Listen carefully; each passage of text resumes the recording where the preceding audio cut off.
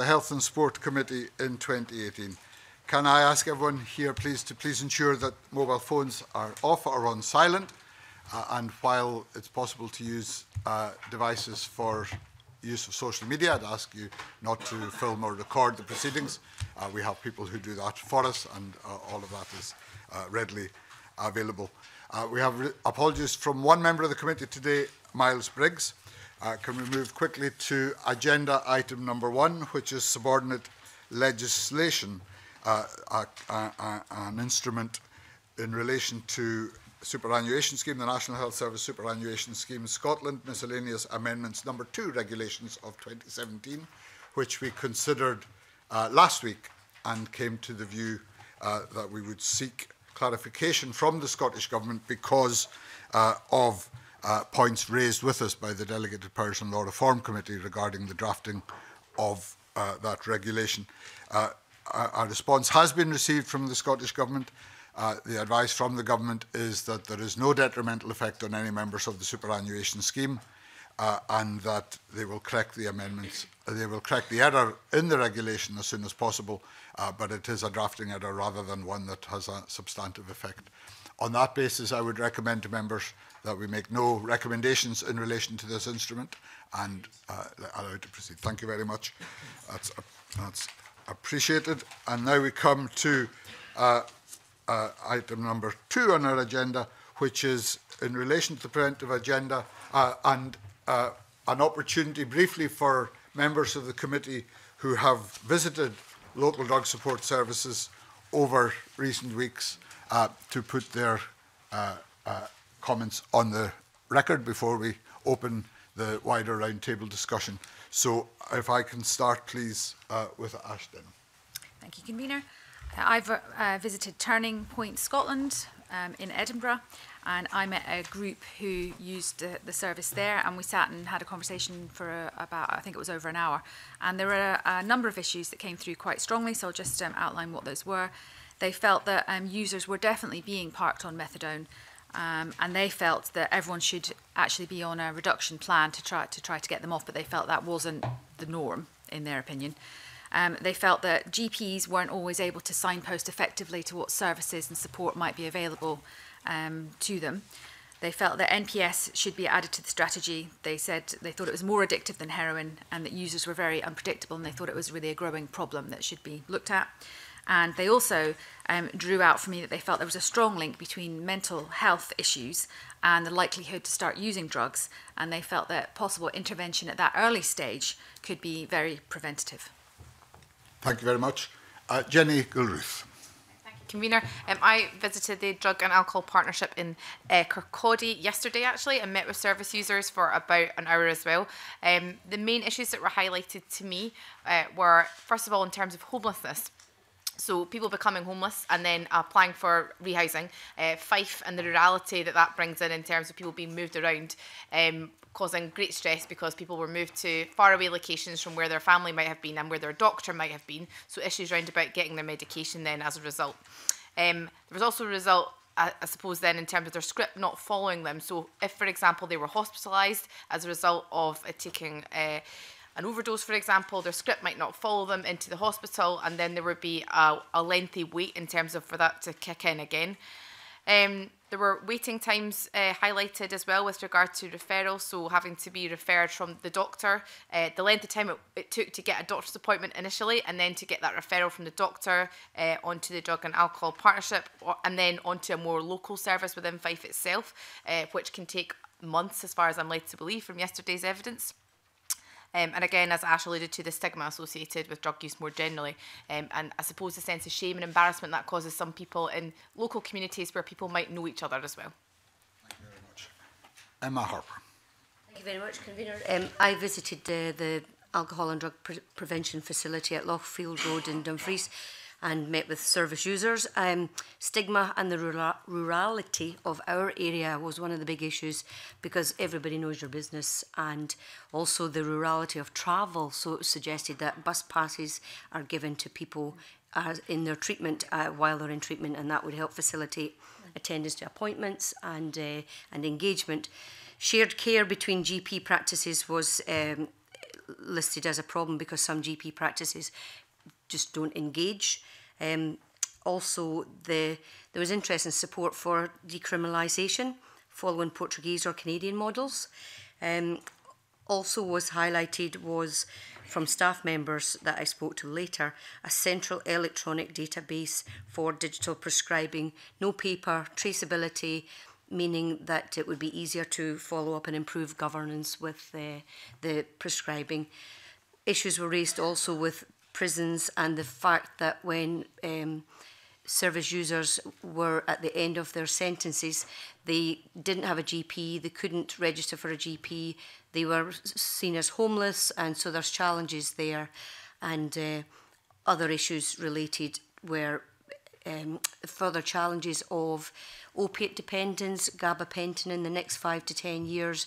We need to think about the services that we are going to have to provide to prepare to meet the need for the knock-on effect for the workload as that progresses. Thank you very much. Alison Johnson. Thank you, Convener. Miles Briggs and I visited the Spittal Street Centre in Edinburgh and met with a group of young people who were trying very, very hard in recovery.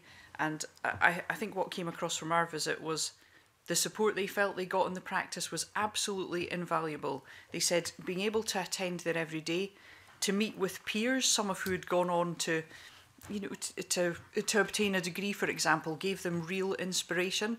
They felt that it was possible, but they were absolutely determined that attending the centre was much more helpful than visiting a GP, getting a prescription.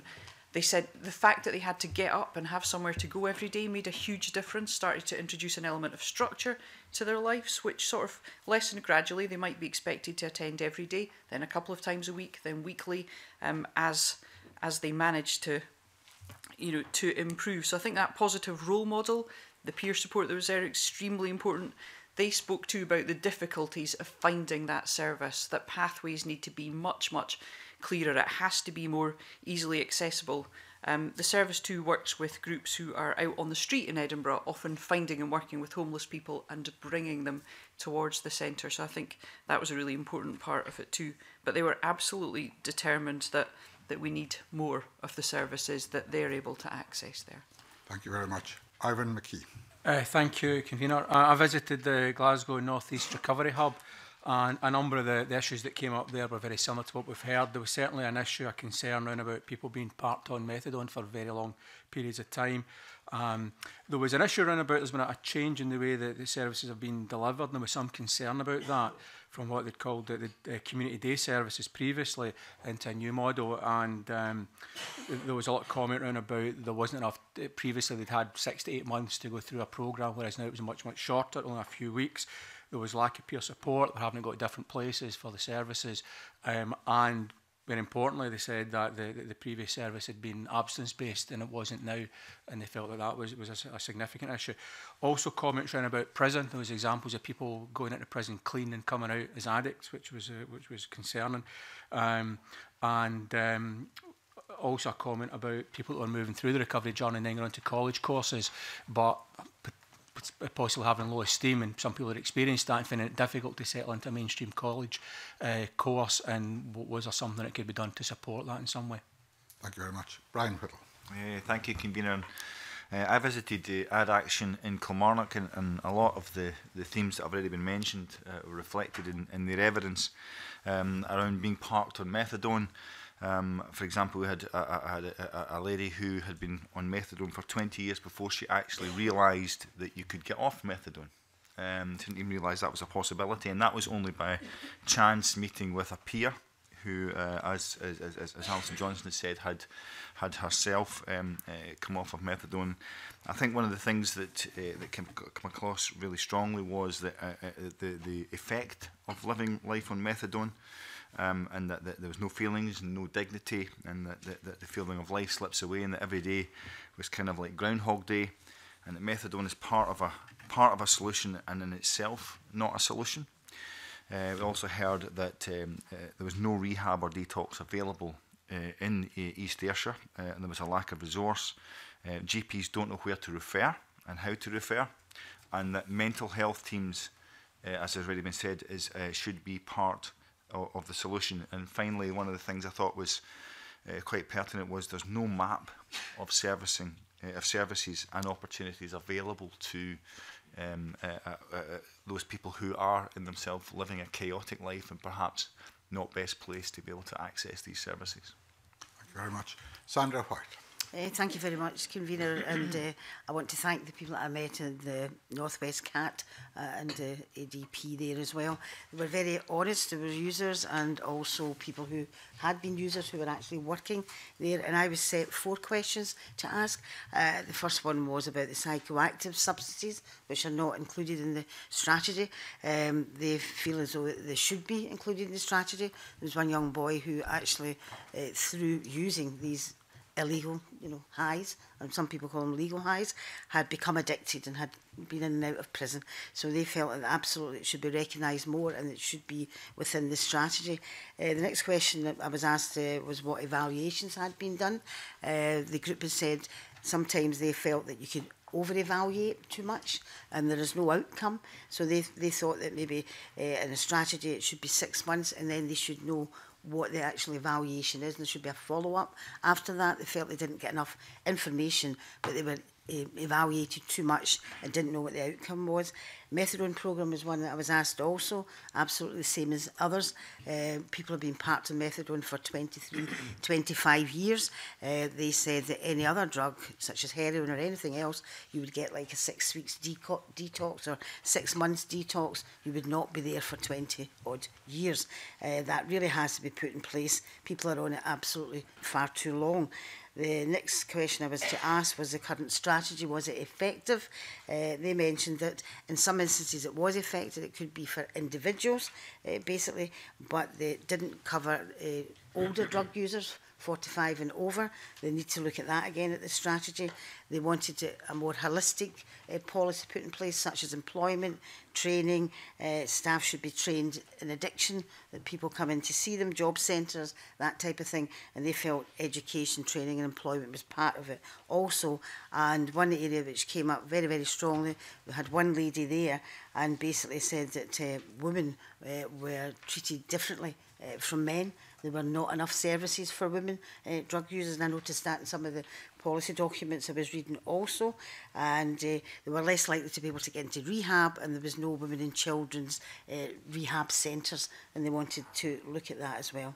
And mentioned the Portugal model too was raised with me a couple of times as well. Thank you very much, and thank you very much to all my colleagues. That's been very helpful in setting the scene for a wider discussion. I should also note that my predecessor as convener of the committee, Neil Findlay, visited West Lothian Drug and Alcohol Services in Livingston and will provide us with a written report of that visit so that we can publish that as well, which we will do on our website in order to provide a complete picture of the visits that were made. We now move on to a roundtable discussion of the very same issues around substance abuse, and the roundtable format, for anyone who's not taken part before, is informal in the sense that it's not a panel discussion, but again be helpful if comments could come through the chair, either questions or responses, and I will of course try to call everybody. But to get us underway, I will ask everyone to introduce themselves very briefly. For those that I haven't met, I'm Lewis MacDonald, I'm convener of the committee and MSP for North East Scotland. Good morning, I'm Ash Denham. I'm the MSP for Edinburgh Eastern and I'm the Deputy Convener. Morning, I'm Lorna, Holmes, Head of Services for Cyrenians. Morning everyone, I'm Alex Cole-Hamilton, MSP for Edinburgh Western and Lib Dem Health spokesperson. Good morning, my name is John McKenzie. I'm a Chief Superintendent within Police Scotland with responsibility for the Safer Communities Department. Good morning, I'm Jenny Goruth, the MSP for Mid-Fife and Glenrothes. Morning, I'm Kuladharini. I'm the Chief Executive of the Scottish Recovery Consortium. Emma Harper, MSP for South Scotland region. Alison Johnston, MSP for Lothian.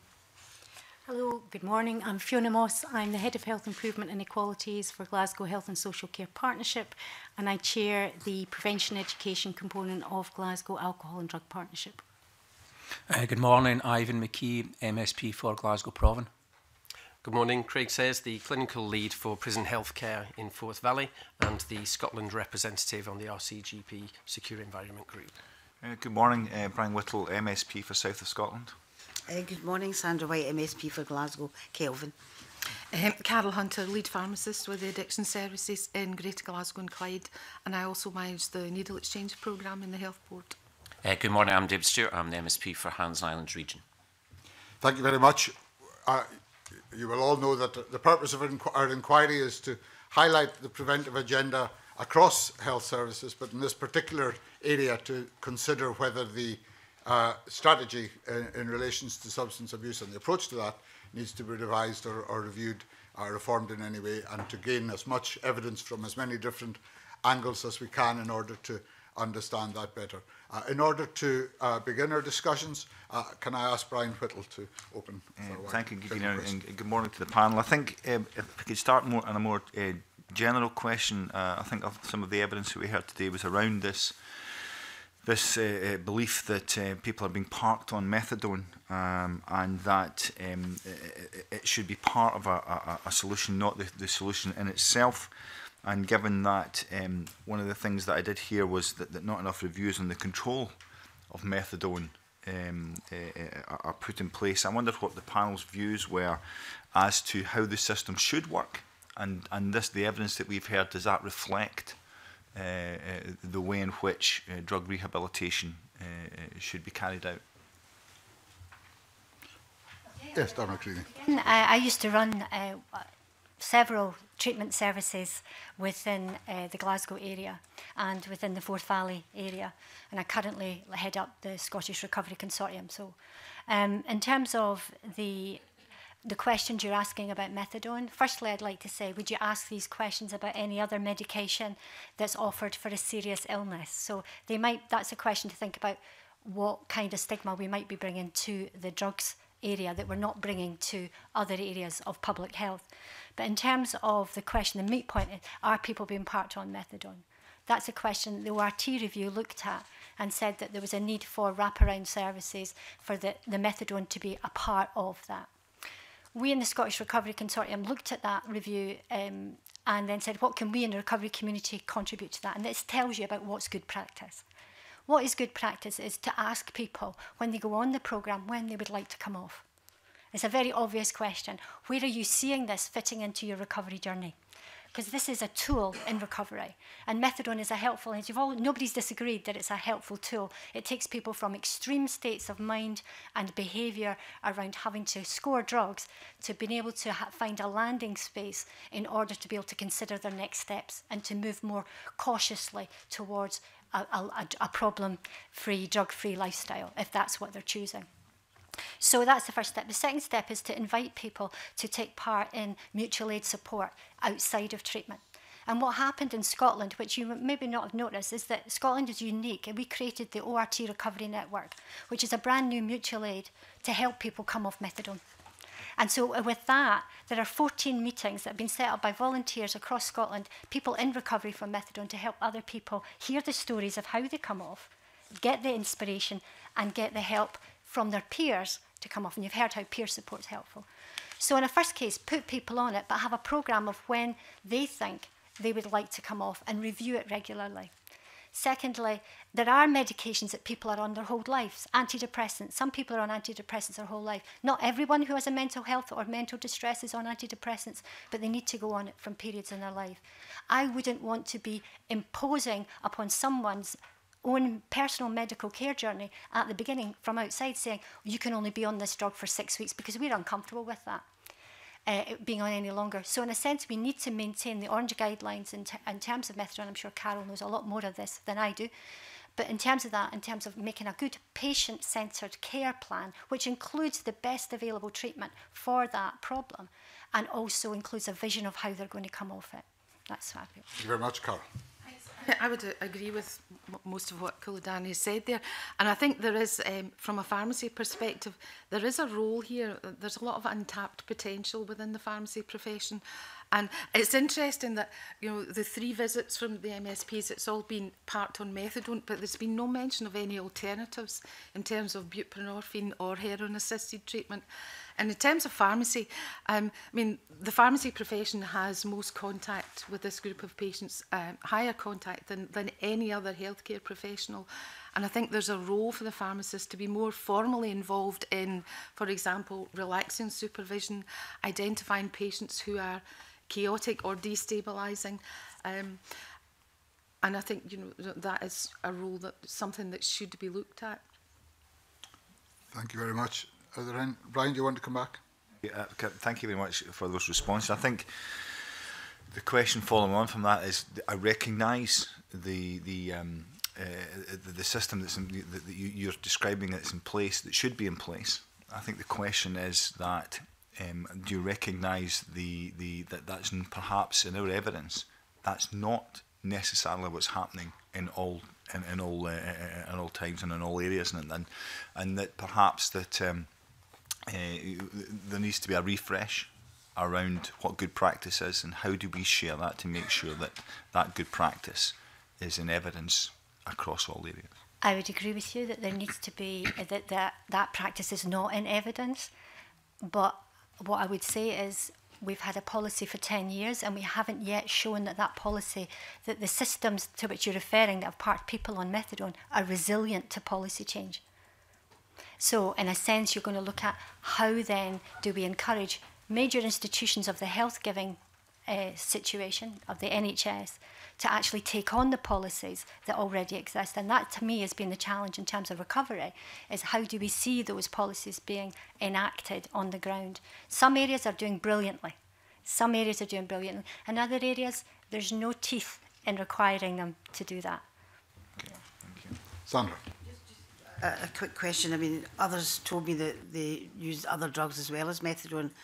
You know, I think that's quite unfortunately common in certain circumstances. But you've got 23 years on a particular drug, i.e. methadone, so we're not just... Carol mentioned the fact that there's other substances. Are people advised on that? Because basically, speaking to the folk I spoke to, it was as if that was what they were being told. You're on methadone and that's it. What help do they actually get to say you can have an alternative? Okay, so one of the things you need to consider here is you're dealing with current patients. Yeah, so all of the conversations you had were with current patients. So it'd be very good if, and I remember some of your conversations with people in longer term recovery. So in a sense, what happens in that, we've just written a book which is available on our website, Scottish Recovery Consortium, called Methadone Memoirs. So we did a major piece of work gathering in people's perspectives and stories about their experience on methadone. And what you've described is a very common experience. When we go back into that dialogue, then we look at, actually, our perspective is skewed, and you talked that, by the drug that we're on.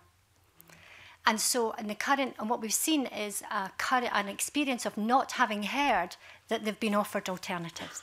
So I saw a front page in the Daily Record a few years ago, which somebody, they face-fronted somebody on methadone. You'll have seen it. It was a shocking thing that said, I've been on this methadone program for X number of years, and nobody's ever offered me help.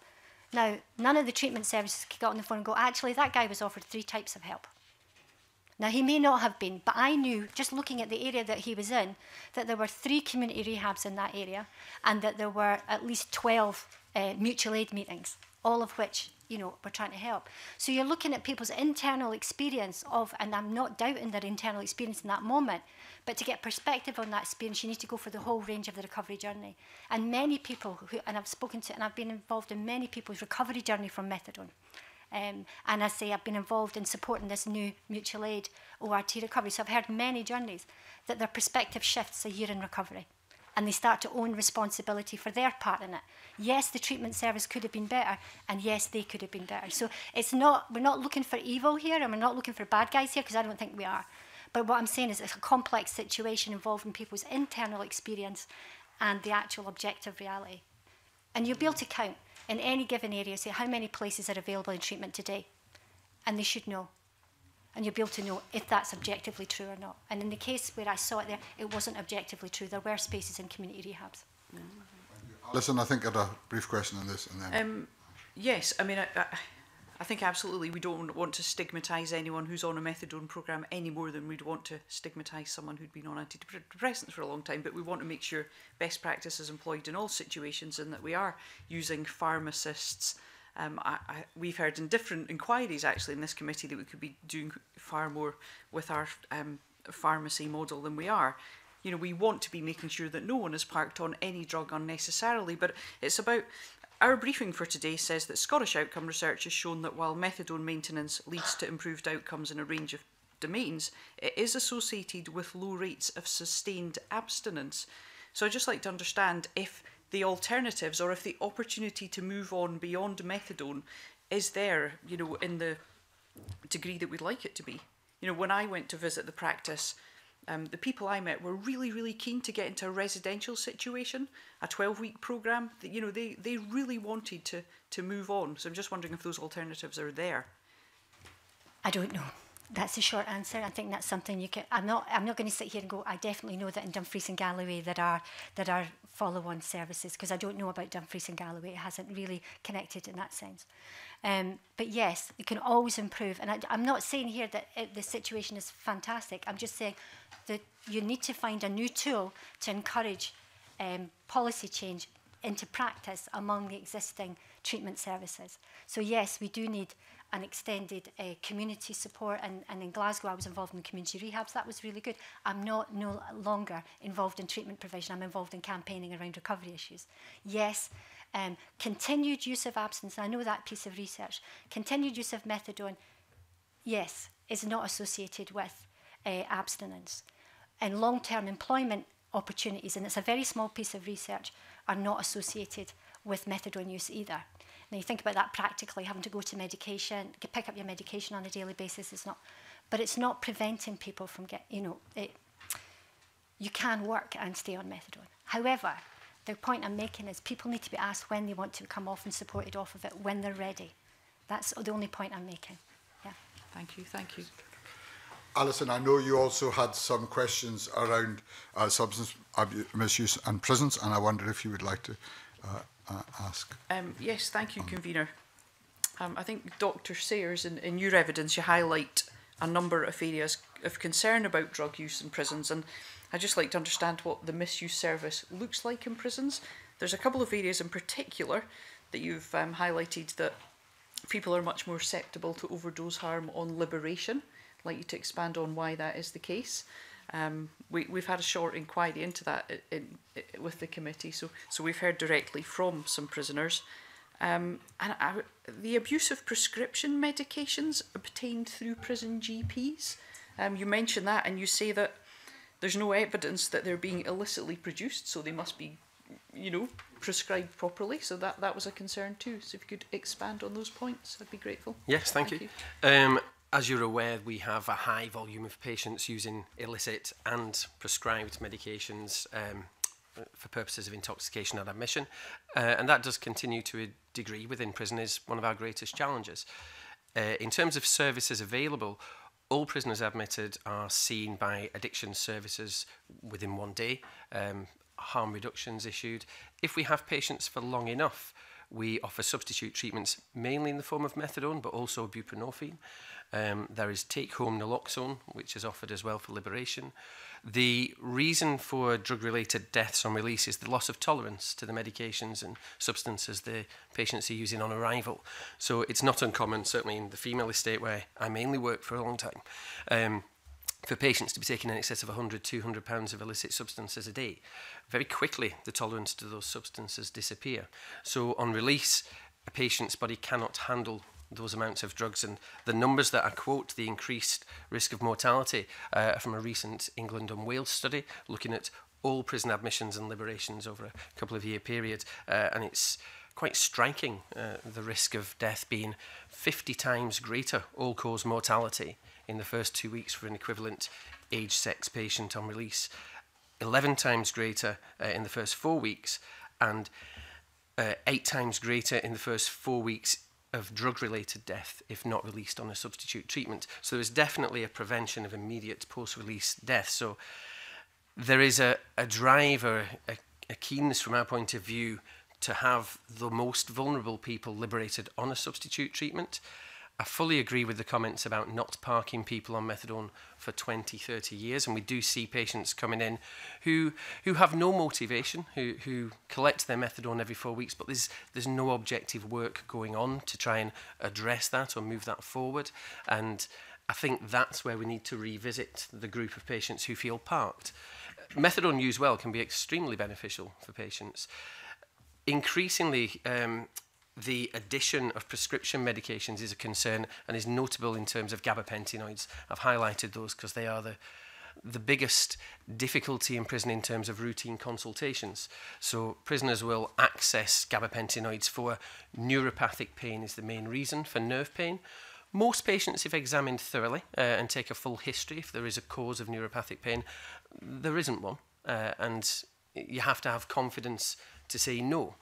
And unfortunately, you will be aware of the lack of GPs within all services outside, and that mirrors inside. We're also very short of our medical resources. So we're often operating with locums or less experienced GPs who don't have the confidence to say no to patients who can be intimidating and threatening. So it's not necessarily initiated that often in prison, although that does occur. It's more the continuation on admission of a prescription that's given outside, and it's the reluctance to challenge the prescription. It's far easier just to carry it on. My concern is the recent figures are the gabapentinoid deaths. And if we notice in 2012, gabapentinoids were present in Scotland in 29 drug-related deaths.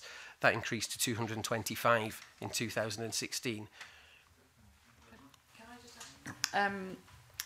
Recent testing suggests that more people are positive for illegal drugs when they're on liberation than they were several years ago, and I just wondered why that might be the case. Yeah, I couldn't speak to that. I've seen the prevalence testing results of 30% of patients on liberation having illicit substances present. I couldn't really... I'm struggling to say why that would have increased. Certainly the services and the resources in prison to address drug misuse have increased dramatically. And probably I'm surprised because we have reduced the short-term sentences. One of the greatest risks is patients remanded for a matter of weeks, or a 6-month sentence where patients would serve half of that and maybe get a tag and be out 6 or 7 weeks later. That's an insufficient period of time to address these things in any meaningful way. And thankfully, over the last 4 or 5 years, that number has reduced significantly. So it's disappointing the numbers that high, and I can't give you a reason as to why it is, considering the patients now we have for a longer period. So you would hope that interventions offered might have reduced the amount of illicit use in prisons, but it doesn't appear to be the case. Can I ask one more question? So it's clear that prisoners need more support when they're liberated to prevent that overdose situation, and obviously homelessness and has a part to play in that too. But the NHS, taking responsibility for healthcare in prisons, has that made any difference? Prisons sat in isolation in terms of healthcare up until the transition. So there are pros and cons to this. Prior to the transition to the NHS, all Scottish prison healthcare was delivered via the Scottish Prison Service. So we had uniform prison policy. Our prisoners still move amongst prisons. Now, by moving it to the NHS, that joined up prison network has been lost. We tend to work for our health board, and it's very hard to get agreed policy amongst all the different health boards because we don't have the forum to get people together anymore. The benefit is, the overall healthcare was poorer prior to transition to the NHS. We now have more support from our primary and secondary care colleagues, but the link on liberation is extremely difficult for a couple of reasons. The computer service within the prisons is quite... we don't prescribe computer-wise. Apologies, there's no electronic prescribing. So we don't have... When patients come into prison, I can electronically access what medications prisoners are receiving from the GP outside. That doesn't happen on reverse. We therefore have to provide a handwritten letter, which the prisoner may or may not give to their GP. They don't have a GP if they've been in for a sentence over 6 months, so they have to re-register. That can be difficult. It's very difficult, if not impossible, to arrange that in advance because you more often than not don't have an address the patient is going to. So the through care out is difficult and would be addressed by provision, well, would be certainly improved by provision of accommodation prior to release, so we could have a GP set up in advance. I appreciate that's difficult, but that is a big barrier to a smooth through care. Yes, Agran McKee. Convener, and thanks everybody for coming along to talk to us this morning. Very much value your input on this. Just touching on the prisons issue, I've got Barlinnie in my constituency, which I've visited a number of times. And I think we've seen from the evidence that Alison Johnson mentioned, the significant increase in the prevalence on release, which is clearly something not working there. But I'd like to explore a bit more detail around about the issues on release and how we join that up, because it looks like we can all agree there's a significant problem there. And I think others around the table will probably have input on that, because obviously it affects the services that pick up the pieces, if you like, on the outside. But it also does sound like there's some simple practical things that we could do with some joined up thinking and procedures there. I don't know if you maybe want to talk through that, and I'm sure others would want to come in as well. Yeah, I mean, the key things that would improve from a personal point of view is if we had access and registration with the GP prior to release, we could transfer information, not just about medication, about all healthcare interventions received in prison. One of the difficulties with some of the larger jails, Barlinnie will have mainly patients from Glasgow, but more distant. Cornton Vale has changed over the last few years with where the female population is distributed, but previously housed all women from a national basis. It's incredibly difficult to arrange through care for Aberdeen, for Dumfries, for long distances away. So I appreciate the community-facing units are being introduced, and I'm hopeful that by having those with prisoners working with people who they will continue to work with on release should smooth that transition back out and probably increase engagement on release, as opposed to just meeting a named person they've never met before. Hopefully if that model has some improvement of uptake and through care to all services, housing, employment, college, healthcare, addictions, you know, maybe there's the potential in the future to expand that to the male estate as well. But it's the transition is the big difficulty. I just wanted to pick up quickly on one point that Craig had made, and that was about, he described the pathway when a prisoner came in and he looked on the records and he had access to the GP records. And what that would tell him was when the prescription, we're talking about methadone here, buprenorphine for example, when that was last prescribed. But what it doesn't tell you is when it was last consumed. And that's a really important point. And the only place that information is in the pharmacy. And I think that is a really strong argument for linking up the pharmacy as well to the patient records. And the same when someone's being discharged. Yeah, well, in most cases, methadone is prescribed by a secondary care CAT team, which doesn't appear on the electronic record. So that medication, unless it is GP prescribed, we actually phone the service, A, to let them know where the patient is, but on top of that, I also phone the pharmacy to confirm the last collection date as well and whether that was supervised. Really good if we were all linked up. It'd be far better, yes. Absolutely, yes. That's a good message to drop, Dharmacarini. I expected to be talking about, because I talk about recovery, but actually I happen to run one of the prison through care from Cornton Vale. I worked in Cornton Vale. I set up the 218 service for women who use drugs in order to commit crime in order to fund the drug use. So I've got about 10 years experience in this. People use drugs in prison because they're in pain. People die on the way out of prison because they're a population in movement. They're a population in movement, and we have difficulty dealing with populations in movement. The colleague of yours that went and saw that homelessness was a big issue in terms of being able to get consistent service. If you consider that everyone in prison is now homeless, they are a population in movement. They are in pain the same way that people in the streets are in pain, but in any immediate cause of dislocation, whether their family's busted up or whether they've been pulled out of prison, they're more likely to be using drugs to soothe their discomfort and their pain. That's why more people die, because there are more people in pain.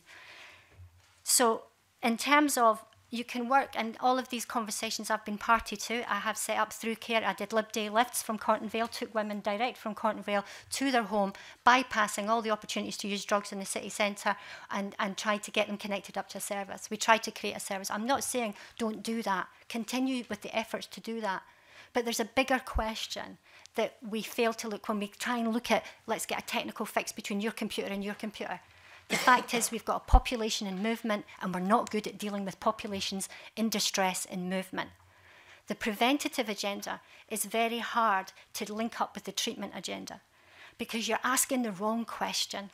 You're asking the question of how can a policy make it so that women in Corton Vale doesn't die on the way, rather than, and you're seeing it in isolation. You're seeing that women in Corton Vale in isolation. And some of the messages you've got from mental health is that you're not seeing the mental health at the same time. Most of the women in Corton Vale had extreme mental health problems as well as drugs. They're the tip of the iceberg.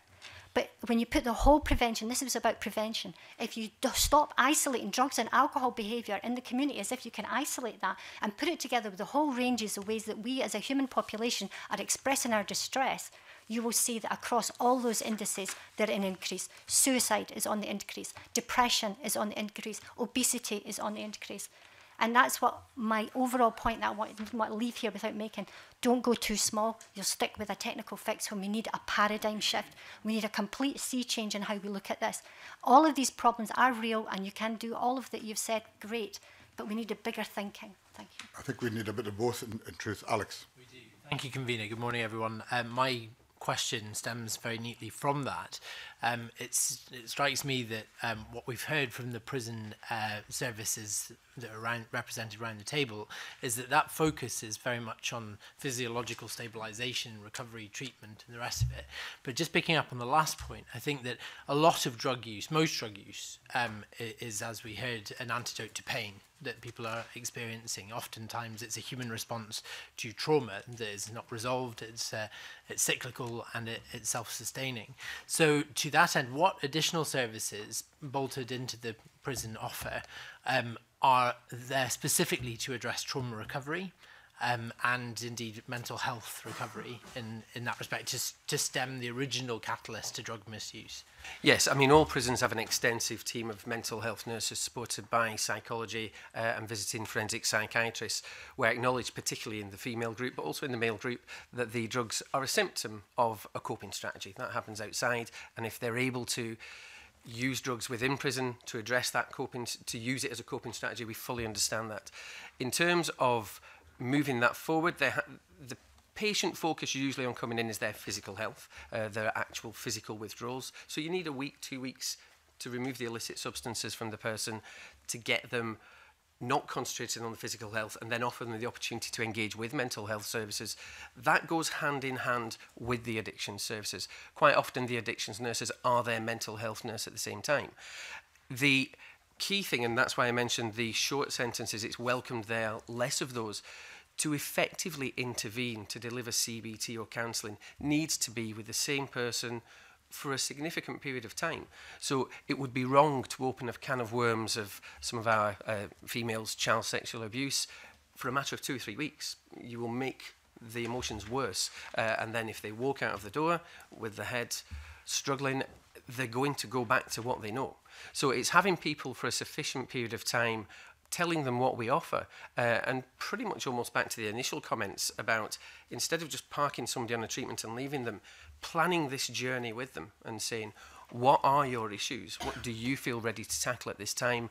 And working through one thing at a time. And that may be their mental health issues. It may be they are more focused on addressing hepatitis C treatment, but it is using substitute treatments, if we are going to use them, to help the patient work through their mental pain and physical pain or whatever issues they have, with a view to, at the end, all be that outside prison or in a long sentence within prison, reducing and stopping. So there needs to be a full journey in. There are extensive mental health services within all prisons, and patients in addictions, mental health and addictions goes hand in hand. They're not separate issues, I agree.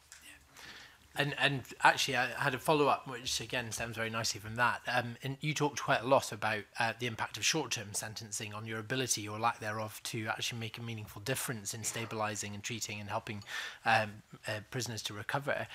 Without wanting to draw you in to endorse Lib Dem policies around legalisation and decriminalisation, do you think that our Scottish courts should consider addiction and substance misuse when they hand down sentencing, because they know that we have an opportunity there to actually meaningfully address some of these issues. But there's no point doing it if in some cases you're only talking about, I know we've got a presumption against short-term sentencing, but we all know that sentencing of less than 6 months still happens and people are liberated within 3 months of that. Should we actually completely radically reform our sentencing agenda when it comes to drug-related crime so that we can do something meaningful with these people, or just treat them in the community rather than taking them into incarceration? I'd certainly welcome that. The use of the DTTOs has been, many of our prisoners come in have already been on a DTTO. Lots of faces I've dealt with over the last 15, 20 years have used a DTTO well and haven't come back to us. So there are certainly successes there. If ultimately people have been in that route or don't wish to engage in a DTTO, or the court feels a sentence in prison is required, from my perspective, it needs to be of a sufficient duration to do anything meaningful. So yeah, the shorter sentences they introduce risk for decreased tolerance overdose on release, don't really afford us an opportunity to do meaningful work. Yeah. I think when we're speaking about people, as Kuladharini pointed out, of people who are in pain, we're asking them to invest in the services that we're offering them, and in order to do that, they need to have trusted relationships. Those relationships need to be able to follow people, and instead we're putting them into systems that only work with them for short periods of time. We're looking at health boards that can't work across boundaries. We're looking at prisons who are geographically serviced. I think that there are solutions, and I think that the third sector are in an ideal position in order to bring some of that, because we can work with people across those boundaries. And I think that it's incredibly important at this stage that we don't overlook the importance of those trusted relationships for people. These are people who have been let down at every point in their lives, and if we're only going to engage with them for very short periods of time, why would they work with us? Why would they engage in what we say we're going to offer and the help that we're going to give them? Very fair point. Emma Harper. Just a quick point back to the beginning of Craig's point about national digital prescribing, which would link prison, GPs, pharmacies.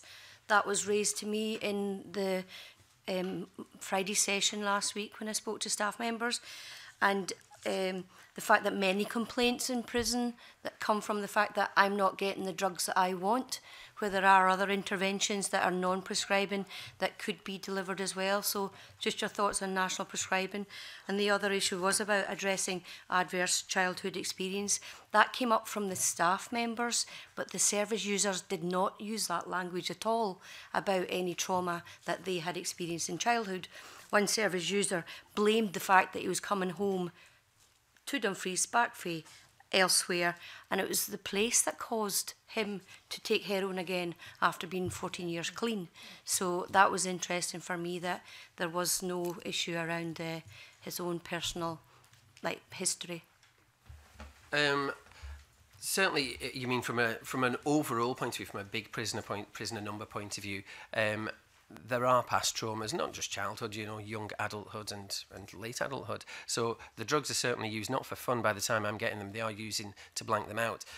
In terms of the electronic sort of prescribing side of things that you mentioned there,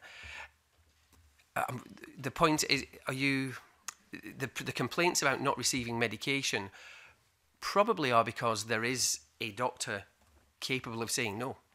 So certainly in my experience, any complaints about medication, about not getting medication, has not been an oversight or we haven't chased it up properly. The majority are because when patients are coming in on commodity medications, which are traded in prison, the gabapentinoids, sleeping tablets, benzodiazepines, opiate analgesia, which are maybe not felt to be clinically justified and are stopped by the clinician, that tends to be the complaints. But to me, that would be good clinical practice. So I don't think that would be improved by electronic prescribing. The electronic prescribing for us would help more if it could join up to GP services, more for the getting back out the way. The electronic prescribing for the whole system and the complaints process, what the feedback I got was that positive prescribing isn't just about giving people what they want, it's about giving them what they need. So you mean complaints about on release they weren't getting medication? Yeah, okay. And unfortunately there are several reasons for that. The fact that we can't directly communicate with a GP electronically, the handwritten paper liberation note and supply of medication. I am well aware of many of our prisoners who I know have received this, who've presented to a GP to register, but if that doesn't have on what they may be seeking, they will suggest they're on other medication and often receive that medication. So it would safety net the GP outside as well. They do have the option, in the same way that I have, if they're not sure, to ring into the prison to say, what was this patient on release? But we don't really get many calls that way. But I'm keen to move on and hear from some of our other witnesses as well. Emma, did you have a question also on the security of police or on the handling of substance misuse issues from the police point of view? Or perhaps that was Jenny. It was Jenny. It was Jenny. My apologies, Jenny. Thank you, Convener. My question actually links into some of what Alex Hamilton spoke about with regard to trauma. The Police Scotland submission mentions that more could be done to identify the drivers to problem drug use and tackle these underlying factors collectively. And you also mentioned social inequality and ACEs in that part of the submission. And again, in the Glasgow submission, you talk about a stronger recognition of adverse childhood experiences and trauma as a predictive risk for drug use and misuse.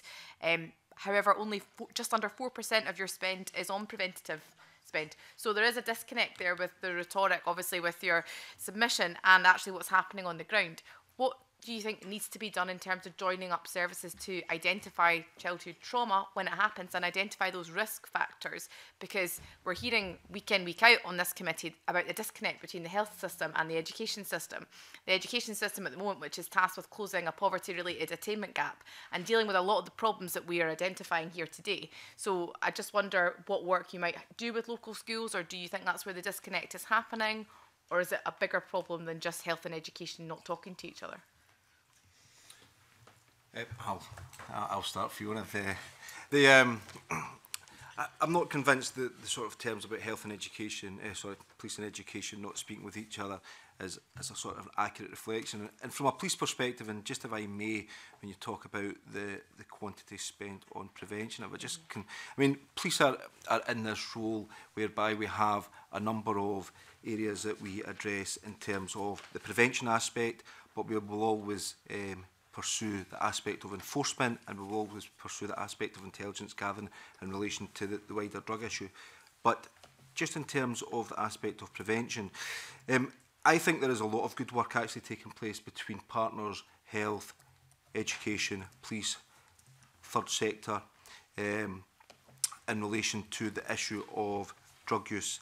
We've highlighted within the submission the work ongoing in relation to work in schools in terms of education, and that's obviously clearly a primary issue to address some of the longer term impacts in relation to drug misuse within our communities. The aspect of ACEs is an interesting term that's came up recently, and actually I would refer, I think ACEs has been dealt with in Scotland since 2004 under Getting It Right for Every Child.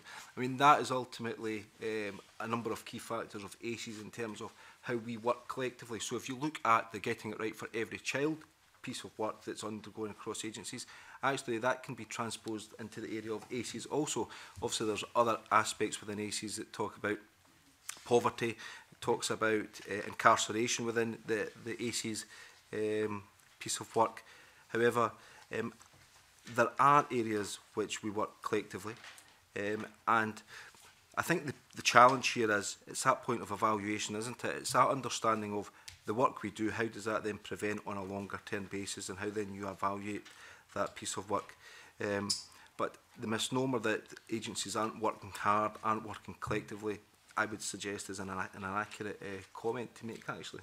I don't think it's that agencies aren't working hard enough. I think it's that there is a disconnect, and we've certainly taken evidence before from Harry Burns, actually, who spoke about GRFIC, and he, was very complimentary about the system. But what he said was actually it's not going far enough, and on the ground we're not joining up that knowledge with professionals and highlighting where risk could be, I suppose, intervened at an earlier stage in the process. So, for example, when children at school in primary one perhaps are coming to school and don't have enough speech and language skills at that age, at primary one, so age 5 level, that information should be communicated at an earlier level, and that might be a wider indication of trauma or things that have happened in that child's life at an earlier stage. So I guess it's about the systems talking to each other, and that's certainly something that's come through in a lot of our evidence, that there is a disconnect. It's not that systems aren't working hard enough, it's just they don't seem seem to talk to each other. Yeah, and I anticipate that, you know, the aspect, and if we were to then talk about the named person process, I think that was an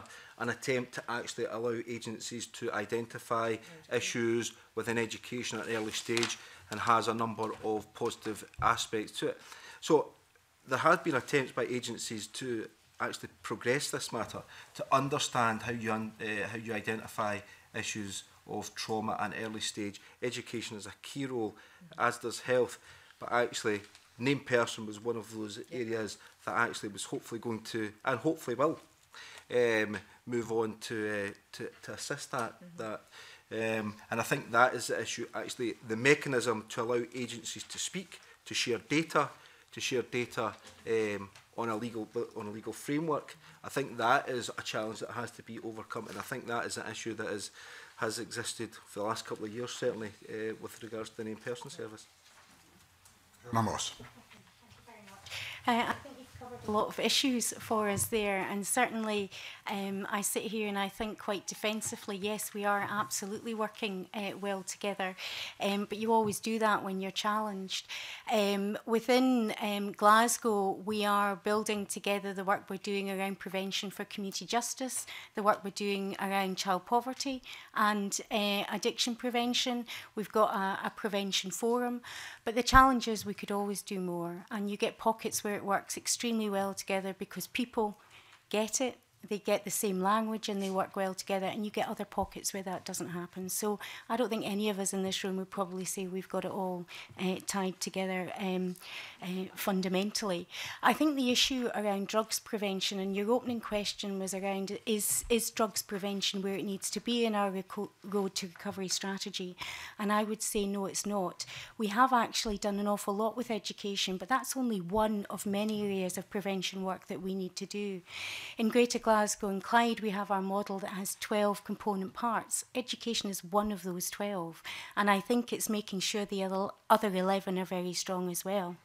And nationally, where I think we need to do more is working with people that are more vulnerable to addictions, whether it's through childhood trauma or other reasons. There are a whole range of people that we do not have the range of engagement with and support for to make prevention really come alive.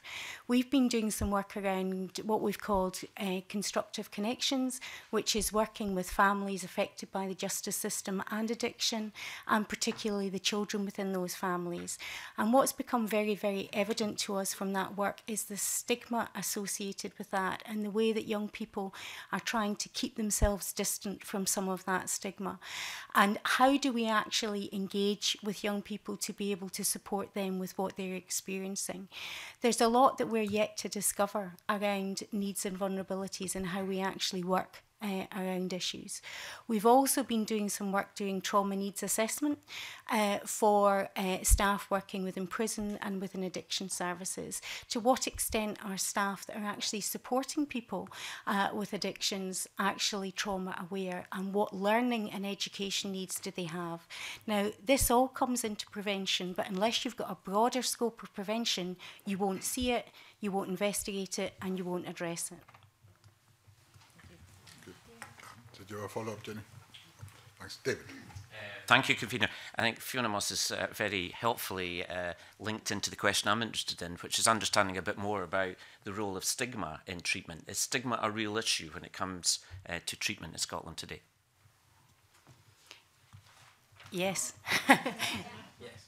Absolutely. And for just in terms of the young people that we were working with, to the point of which young people would not necessarily know that their parent was in prison and addiction issues, or if they knew, they wouldn't tell anybody at all. And if that's not stigma that maybe prevents you from getting your emotional issues dealt with, that might have longer term impacts on you as an individual, I don't know what is. And do you believe there's a hierarchy of stigma, sort of multiple layers of exclusion, such as homelessness, mental illness and drug injecting? Absolutely, yes. I would agree with that. There is a hierarchy. And I think there are certain, there are cultural patterns to stigma as well. Something could be quite stigmatising just now, but in a couple of years' time is more acceptable, but something else comes along. So it's not as if we have stigma and it just stays there. It's absolutely embedded and it changes with our culture.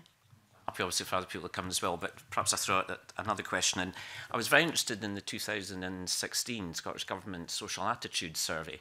And as the panel will know, when it was very contradictory. At one hand, it said that people were basically very tolerant of people that injected drugs, but the key point was that they wouldn't want them living next door to them. Do people understand that contradiction? And I would be grateful if the panel could cast some more light on that Scottish Government survey. On that survey because we sponsored it in the first initiative. Right. It was a rubbish survey. And if they'd asked my opinion... Is this a technical term? No, it's not. So can I give you the when did you stop beating your wife question? That classic question that managed to get through an ethics question was, would you live next door to a drug user? Is anybody going to answer yes? Is anybody going to actively answer yes to that question? When you say, would you live next door to a woman who's struggling a bit? Yeah, I do. Would you live next door to somebody who's had a bit of trouble this week? Yeah, I already do. Do you already live next door to somebody who's using alcohol, popping pills, on antidepressants? Yes, I do. But if you say, do you want to live next door to a drug user? I don't know anybody who's going to put their hands up and say yes, and I've worked in the field for 20 years and I'm in personal recovery. Do you know what I mean? So it's like, what are you saying? That's what I'm saying. It's a question, when did you stop beating your wife? There's no way you can answer that question and come out with it. We've recently we had an event for 350 representatives of Scotland's recovery communities in the tramway in September last year and carried out a new piece around the theme of stigma. And I've got the draft report. It'll be available for you within the next month. What we discovered was that 96% of the participants do experience stigma in their lives. They experience it in a way that's preventing them from accessing services. We know that. The stigma around addiction and the stigma that we're all part of creating is preventing people from seeking help. Not me. It's them. I didn't seek help because I wasn't one of them.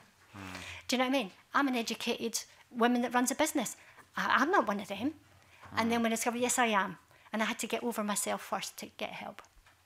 So in terms of stigma, it prevents people. But what we do know is visibility of recovery, the visible face of recovery, which I'm doing right now accidentally, allows people to go, oh, it's possible to get better. So they're more liable to seek help. That's what we do with the recovery work. So yeah, in terms of stigma, it is there. Public services were found to be the most damaging place to experience stigma. Not businesses, not in the street, not the name calling, but when you rock up to a service and ask for help, these were the ones that people came back and said were the most damaging experience of stigma. So that's the most recent research we've done. People are still experiencing it, and the most damaging places is not where we expected it to be. It's in the services. So would you suggest that the 2016 survey should be rerun with more balanced questions? You might get a fairer representation of what people actually feel. I think we shouldn't do it. I think we should do something else altogether. Right. Okay. Very much. John McKenzie. Thank you. Actually, it's an interesting point you make about stigma, and reference has been made to the tramway event, which was a fantastic event that day. And even coming here today demonstrates the issue and the difficulty of this subject in terms of some media outlets, and actually the perception that actually the police shouldn't even be involved in this conversation, or shouldn't be involved in the conversation about stigma, and that in itself raises concerns in relation to how society stigmatises the issue of drugs. I mean, Convener, if I may, I just want to make a point on that aspect of stigma and just open it up slightly, just from a police perspective. If police were not involved in the wider conversation about stigma and the public health aspect of drug misuse within our society, the question should be raised by the public, why? Last week we had plaudits across the world about 70% reduction in knife crime, and we've taken a public health approach to knife crime. Actually, I don't see any different with regards to this subject matter. And in addition, you have a situation whereby a few weeks ago, the bravery of officers, the bravery of members of the public resulted in 87 years of incarceration time being placed on an organised crime group.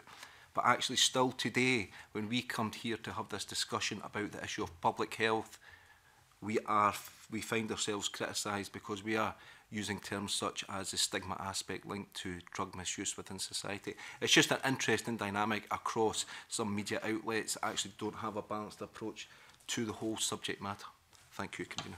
No, that's very helpful. Brian, I think you had a follow-up. I think one of the things I was interested in, especially around sort of the police involvement, police intervention, is around, you know, you have to work to directives that you're given. And I just wondered what, you know, in general terms, for my benefit, what kind of directives are you given in terms of when you're interacting? Because obviously you will come across, your officers will come across drug misuse and drug users all the time. And what is your directive in those particular instances? You know, what objectives are you given to work with? Well, I think our directives are quite clear. There's a legislative framework in which we work to under the Misuse of Drugs Act. The Lord Advocate's position is clear. However, let me make a point here. That doesn't mean that we do not recognise individuals who are substance users, stroke abusers, who may have wider issues such as mental health, other challenges within their life, that actually we undertake all possible action in terms of referring individuals to agencies. Now, you yourself highlighted within your opening comments about the challenges of actually getting agencies in which you can refer to, and that is a challenge certainly. But in terms of the directive to officers, officers are clear. We work to legislation, but we also have the challenge of ensuring that we protect people at harm within our communities, and that means that we are a referring agency into partner agencies to try and support individuals who are drug users, stroke abusers, and that is the position that we will hold. And the other aspect is the issue of drugs is multifaceted. We recognise that we cannot impact on the issue of demand as a single agency. It's a collective approach. But we will continue to work with regards to the legislative framework we have. And interesting, in the 2008 strategy, there is a chapter about enforcement. And I think we'd be keen to continue to have at least reference to enforcement within any new strategy that exists. But again, we have made a position clear within that chapter about enforcement, what our aims are in terms of tackling serious and organised crime, ensuring that the framework, ensuring the legislation is adhered to.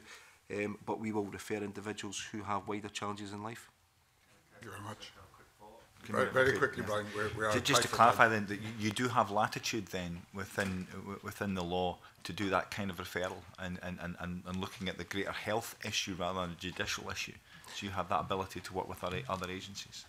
Well, we have the latitude in as much as there is a two-route approach here. There is the legislative approach in terms of reporting the set of circumstances if indeed a criminal act has taken place, but that doesn't prevent us considering the wider health-based issues or the wider partnership opportunities that exist to refer individuals in, and we will always ensure that Crown officers are clear of the wider circumstances so that a judgment can be made.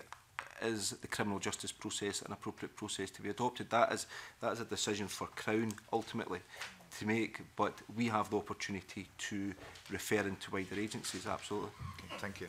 Very much. Ivan. Yeah, I just want to take a wee step back, and maybe we should have had this question earlier, but just to kind of set the scene. I'm looking at the data points that we've got in the evidence that we've seen, and it's kind of quite confusing. We're seeing a situation where the data says drug use is down, but deaths are up. The age profile is changing. Maybe that's part of the driver for the deaths, I don't know. The prevalence looks to be flat. Hospital admissions that are drug related are up, and we've talked about prisons as well.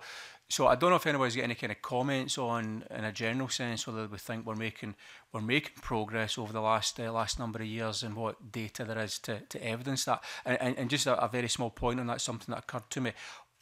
When we have this data, maybe Spice can go and look at it, but I'd be interested to know of the drug deaths, how many of those individuals had been through the prison system. I think that would be a very interesting data point. Does anyone want to respond on that data question? I don't know the data of the number of drug-related. I know that we've seen previously that about 90% of all patients within CAT teams have been through the prison system within a 5-year period. So there's a huge correlation. It's the same population. So in terms of the actual number of deaths, and particularly within those early deaths, I couldn't give the exact number, but it's it's the same group transitioning between services. Quick point on the data that we have from the needle exchanges, and that does reflect much of what's just been said there. In terms of, we see the most common age group is 35 to 39, and it's predominantly heroin injectors, opiate injectors that we have. But by far the second biggest group that we have are those, and hasn't been mentioned today at all, and doesn't appear in any strategy, is those who are injecting and using image and performance enhancing drugs, and that is our second biggest number. And interestingly enough, it's a much younger age group. So, you know, the risks are, some of the risks are the same, but, you know, some are different, but there are definitely health harms and health risks there. Yes, please. Question to ask is, put together the drug death increase with the alcohol death increase, with the suicide increase, with the increase in obesity, and ask ourselves the bigger question of how can we look at all of this distress in our culture in a much more proactive way. You were talking about ACEs. ACEs do not restrict themselves to people with alcohol or drug problems or depression. 60% of the population will score frequently on ACEs. I score 10, but you know, you can only work well. So in a sense, the big question is, can we put it all together? And these are all the diseases, as Phil Hanlon says in the fifth wave of public health, these are the diseases of modernity. Each one is a symptom of a greater malaise that's going on.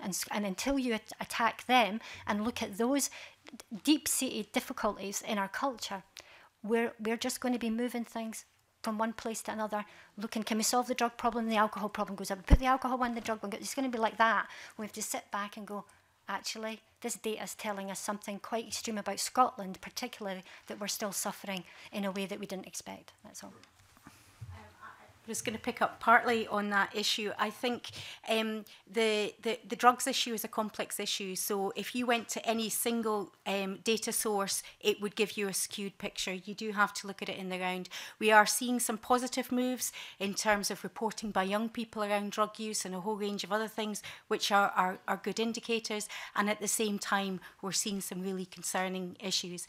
In Glasgow ADP, we actually had a meeting dedicated looking at our drug deaths, our alcohol deaths, and our suicide deaths, to try and look across the piece at what is actually going on here for us in the city and what can we do about it. And actually, piecing together some of the policy and some of the change is one of the areas we have to do. We have to put together what's going on in community planning, around local regeneration. We have to put together what's going on in our mental health strategy. We have to put together around our alcohol and drug work and our children's work. And I think in terms of a road to recovery, perhaps it's not linking those strategic elements enough and enabling us to work across agendas to actually be able to do that. For our final line of questioning, can I hand over to Ash? Thanks, Convener. I've read in the paper that only about 30% of problem drug users are women, but they might have specific circumstances and specific experiences that are maybe different from their male counterparts. So I was wondering if anybody could shed a bit of light on maybe the differing patterns of behaviour and risks for women problem drug users. Anyone want to kick off? Yes, please. Today.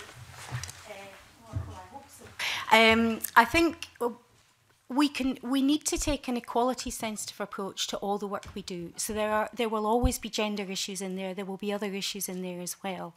And it doesn't just relate to your drug taking patterns, it relates to all the other aspects of your life as well. We've certainly found, and we've seen that within our addiction services in Glasgow, there are components where women have asked us, can we do something different? Because we need it.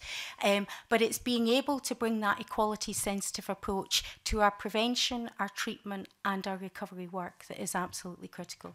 So what makes it different for women? You know, is that women are at the bottom of the pile. So if a man is using his drugs, and this is from, I mean, I'm going to quote my experience. I set up and ran the 218 service and ran the turnaround service in prison. So I've got 10 years experience working directly with women who commit crime in order to fund their drug use. They were at the bottom of every pile, so the lowest of every denominator. So a man who's using drugs maybe often has a woman in the background or a family member in the background who's helping him keep his life together. When a woman goes down, the kids go down, the whole ship goes down, and she's got nowhere else to go. When a woman goes down and is working the streets to fund her drug use, there isn't anywhere lower you can go in terms of society's stigma, and it's a belief in you, and it's disbelief in you as a human being and as a potential human being. So yeah, women will be raped, starved, kidnapped, attempt murder, violently abused in order to chain their drug, to get their drug use. So yeah, when they go down further and faster and harder, and it's harder to come back up. So in terms of working with women to come, women-sensitive, trauma-sensitive services is what I set up, but trauma-sensitive services, but also women's spaces, where women can reconnect with being a woman as part of their journey to becoming more well, because often they had lost that. Yeah. Thank you. So you spoke about particular services that are targeted to be beneficial to women. Do you think services in general, are they isolated, or do you think across the system there's enough services that target, specific vulnerable groups like women? And I think I'm open to my colleagues who are more up to date, because I say I've been off the field. But in terms of gender specific, and I'm not just talking about women gender specific, I'm talking about men gender specific groups are a helpful part in any recovery programme, because you're safer. Generally speaking, in a gender, women can be vulnerable to predation in early recovery, and also can be very vulnerable to seeking approval through sexual behaviour, because that's what they're used to trading in. So there aren't any safe people generally for women, but you're trying to create a safe environment. So creating safety for any gender group, and I have to say we found that in the sense we did some experiment with male prisoners coming out. I can also say that male suicide in prison is just as high as women at times, and that male gender groups were also helpful in helping men, in their long-term recovery journey. So I think gendered approaches are helpful additions. Sandra, I think a very brief final question. Yeah, obviously the evidence I heard from the women that I spoke to, basically they felt as though they suffered stigma more than others, and because they were seen as a bad mother, etc. And they would go out to use the drugs to steal money, etc. Not just to feed the drug habit, to feed their kids as well. So you're absolutely spot on. But what they asked for was more rehab centres for women. They said they were at the bottom of the pile, and also rehab centres for women and their children to be able to go along, backed up obviously with help as well. So I just wanted to, would you agree that there's not enough rehab centres for women, not enough support out there for women trying to get off drugs? I wouldn't like to make a comment on the existing service right now, but it's worth exploring. There used to be women's rehabs, 2 in Glasgow, and they were closed down because of, I don't know why fully. It may well have been that they were not meeting the outcomes that were necessary. When we created recovery programmes and recovery changed the landscape, community rehabs, day rehabs were found to be really helpful for everybody across the board, women and men, because you're allowed to keep your house. If you go into a residential rehab, then you become part of this homeless population again. You've lost your house. Women and children support, very helpful. That's a complex issue. It needs a bit more look. I ran services for women for 10 years, and I can tell you I needed a nursery twice. Thank you very much. Yeah. And finally, Lorna, I wonder if I could ask you from the Cyrenians' perspective around the wider issue of prevention and particularly the role that general practice might play, if there's anything you would like us to note on that. Yeah, certainly our experiences, we run dedicated recovery services in West Lothian, but across all of the work that Cyrenians do, we touch on recovery due to the homeless nature of the work that we do in working with rough sleepers. I think going back to when we started the conversation today, we definitely feel that there's a much larger role for GPs to play in terms of signposting people into recovery services, in terms of understanding that there's more to people's recovery than just prescribing substitute prescriptions for people. I absolutely came here today thinking about recovery and speaking about recovery. And in terms of prevention, I think that there are 3 separate elements that we absolutely need to think about and be aware of. And that's the prevention work that takes place in schools, and in terms of ensuring that people don't go down the pathway into substance misuse in the first instance. We then need to look at the prevention of harm when people are misusing substances, and the prevention of relapse when people are on their recovery journeys. And each is of equal importance, when we're looking at substance misuse to people. And hopefully, I get a real sense that there's a real appetite to look at the systems that sit round about the work that we do, and a real appetite for systems change in relation to that. And we're incredibly hopeful at Cyrenians at the moment that the right conversations are taking place to allow us to support people better moving forward in that journey. I think that's a very positive note on which to conclude our roundtable discussion, and I think it does reflect the evidence we've heard this morning. So can I thank all the witnesses very much for coming in and giving us of your experience and knowledge. And I'll suspend the session briefly to allow witnesses to move on. Thank you very much.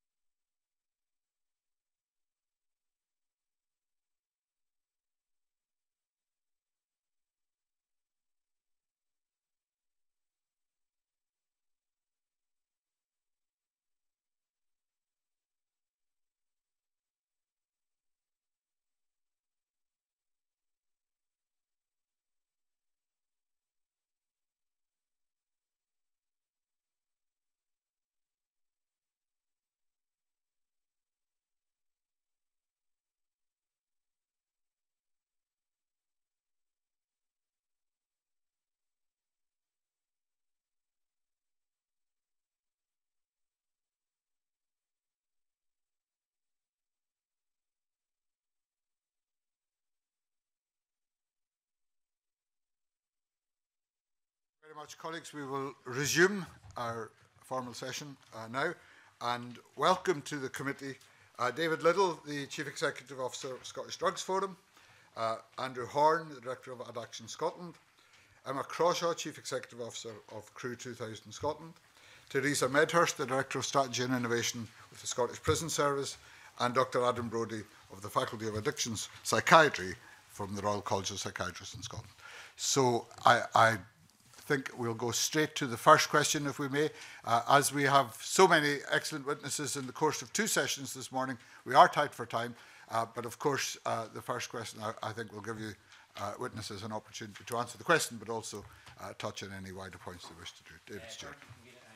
Good morning. Thanks so much for coming along and providing your expertise to us. As you heard from the previous session, I'm very interested in stigma. And I know from the 1970s there was quite a lot of academic work done around stigma. I think on memory it was Irving Goffman's famous book. Do you see stigma then as being a big barrier to treatment in Scotland today? Who would like to start? Will I kick off? Yep. Absolutely, stigma is a huge issue that we face, and of course, as you've highlighted, that there's a whole hierarchy of stigma, and I think that's the real challenge in knowing how to deal with that, because there are different stigmas for people in long-term recovery compared to those who are currently using, and I think that's also touches on the discussion we've had earlier today around methadone, where actually methadone itself now is also stigmatised. So you also have the stigmatisation of the services, which mean that people now are probably more reluctant to go on methadone than they were because of the stigma associated with the drug. So I think there's a whole range of issues and the problems. We do, as part of our work, stigma training with both the specialist and the generic workforce. And I suppose that you maybe wouldn't be surprised to know that actually a lot of the stigma from the wider society is also apparent within the workforce. So that's something that we're working on really hard, is actually to deal with those attitudes and stigma within the workforce, and I guess particularly around the notion that it's a lifestyle choice, rather than that, as we've heard, around the fact that these are people presenting with serious problems, and their drug use is a symptom of the underlying problems that they experience. So I think if we can get beyond, using terms like addict, abuser, misuser, and start talking about people with problems, then we start to deal with some of the stigma. And we've had discussions with the media around that as well, and the classic refrain from the media as well, addict is shorthand, everybody knows what that means, but actually it just reinforces the fact that the person is defined by their drug use rather than by the wider aspects of their lives and who they are. One example, again, I'm quoting the history, but I remember in the 1980s, the old Scottish Health Education Council had an excellent poster, which I think I had in my office as a young social worker, which was 6 months after Alice had her nervous breakdown. Her friends are still recovering, which I think was a really interesting way of looking at stigma. Could you relate to that in your occupation? Absolutely, and of course, there is that wider stigma on the family, and as we heard in earlier presentations, that there's particular issues around stigma for the children growing up in those households as well, in terms of how they deal with that and how they're dealt with, which also leads to potentially adds to the possibility of them going on and developing substance problems themselves. So it is a massive issue. I think the challenge is to see it holistically, rather than I suppose, if you like, simplistically, and as you say, the whole hierarchy of stigmas, because otherwise I think if we look at reducing the stigma on those in recovery from drug problems, we may inadvertently increase the stigma on those that are still in the midst of a serious problem. Could I ask perhaps another question to you, conveners? Sorry. I was keen. I know there are other witnesses who would like to respond to your opening general question and perhaps take those first and then come back to you. Andrew. Convener. It's a really interesting question. I suppose it's endemic. The stigma it sits at all levels. So you often spend some time with people in recovery, and they talk about being clean. Well, if somebody's clean, then somebody else is dirty. So stigma is right deep in thinking, even in the thinking of recovery. About 6 months ago, we set up a live chat, which was just on our website. We didn't know what we were going to get. And within 6 months, I know it's UK-wide, but it's run from Glasgow, we've had 4,000 interventions. Now, these are people who are never going to put their head above the parapet. They're never, ever, ever going to see. They're never going to go to service. So if we are thinking about a strategy for the future, a refresh for 10 years, we have to think much more creatively about how people will engage with service, given stigma. So will they be much more anonymous, online, engaged, recovery communities? So we need to think of solutions to stigma, because we won't get rid of it. We can't say, it's so I'll tell you how endemic it is. I was listening to Ask K, or is it Call K, is it? I don't know why I was listening to it. I must have been having a bad day. And I was listening to Call K, and a person came, I can't even remember what the topic was, but she allowed a woman caller to get away with saying, well, at least I'm not a junkie. And she allowed that to happen on the phone in. And I immediately tweeted her and sent a message to say, how come you didn't challenge that? Because if you think about people with drug misuse problems, which are not a group, because it's all of us. You know, there's coffee, it's all of us.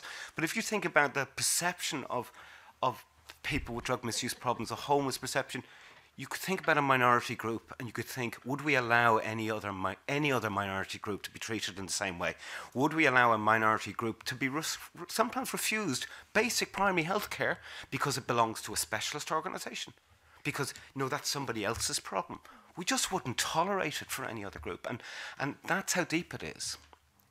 It makes my blood boil. Yeah, I think you've both put it really, really well, but I would like to add that I'm really, really hopeful that we're not going to make the same mistake in our refresh of the road to recovery than has perhaps been made in England, in which I think such a clear focus on abstinent recovery, a limited view on recovery and tackling drug problems in that strategy has resulted perhaps inadvertently in a lack of focus on prevention and harm reduction, which in itself replicates that stigma and, you know, suggests that only those who are willing to quote, get clean are those that deserving of support. So I think we have to learn from the mistakes that have been made down south. I mean, I think from the session earlier, reference was made to the stigma that's attached to people with addictions, but those people with addictions are very often the same people who've been in custody, or the same people who experience homelessness. So that stigma is attached to them in a number of different guises, and different results occur because of the services that they then need to link in with. So if they're not seen in one service, you know, as an addict, they will be seen in another as either a prisoner or an ex-offender, and they'll be seen in another, you know, as a homeless individual. So the stigma is attached to the one individual in a number of different guises and results in an impact in a number of different ways. Thank you very much. I suppose, again, it's hard to add to what's been said already, but certainly with reference to older drug users, this is perhaps equally, if not more important, because it's the access to universal services that's so critical to help people with longer lasting or emergent health problems, whether physical or mental. And I would have to say, on the note of stigma, there's still considerable amounts of stigma around mental health problems, which are incredibly prevalent in people who use substances as well. David, did you have just to touch the final point, and I think some of the panelists already covered this. Is it clear then that there's multiple layers of stigma, homelessness, drug use, and drug injecting? Is there a hierarchy of stigma? I don't know what other people think. There's probably less than there used to be. There used to be clear separations about how people viewed themselves, with that term junkie being one of the worst.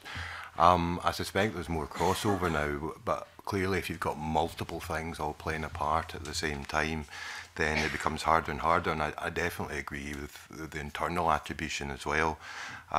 People believe they're bad for doing certain things, and it's not a moral choice. You're not intrinsically bad for if you like, the path that life has taken you down. And I think that's also something we need to address, because from my point of view, with regard to mental health, guilt is a huge, huge issue and leads to relapse and all sorts of problems. Quick one on that is stigma can be substance specific. So we've mentioned words like junkie, and there's a lot of conversation been around methadone and heroin. Cocaine's not particularly stigmatic. It is when it becomes a problem, then it's got stigma. But in fact, you know, our media centres, our clubs, our bars, everywhere is, you know, it's full of cocaine. It's the #1 drug that we see online is cocaine use when it's becoming a problem. MDMA among young people, not particularly seen as stigma. New psychoactive substance, not particularly stigmatic. You know, it's normal behaviour in universities. It's seen as very norm. And drunkenness might be stigmatic. It might actually be less acceptable, particularly in a highly engaged social media era. Being drunk at 20 years of age in university, you really want to think about your Facebook, Instagram page.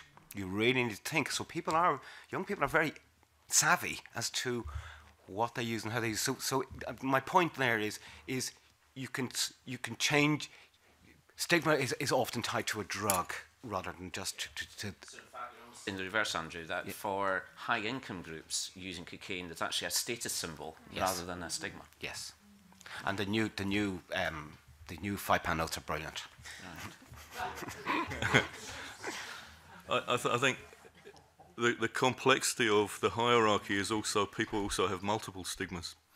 So, for example, the drug injectors in Glasgow who also have HIV, they're actually also homeless. They also have mental health problems. So I think it's actually far more complex.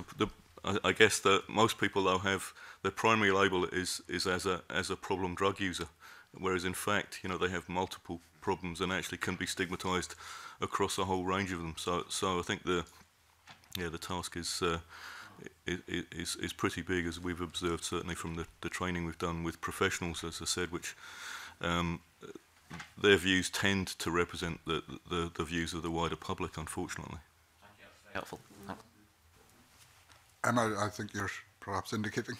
I think one of the big changes since 2008 when the Road to Recovery came out is that the drugs market is far more responsive to stigma now and will exploit that because we have medications like Xanax which are presented to look like medicines.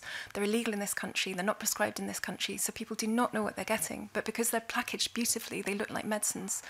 People may think they're actually buying something that's medicinal, and as Kuladharini expressed so beautifully earlier, people are very often using these because they're in pain. They make sense to people, but I would doubt whether people would necessarily see themselves in the same terms as people who are buying heroin.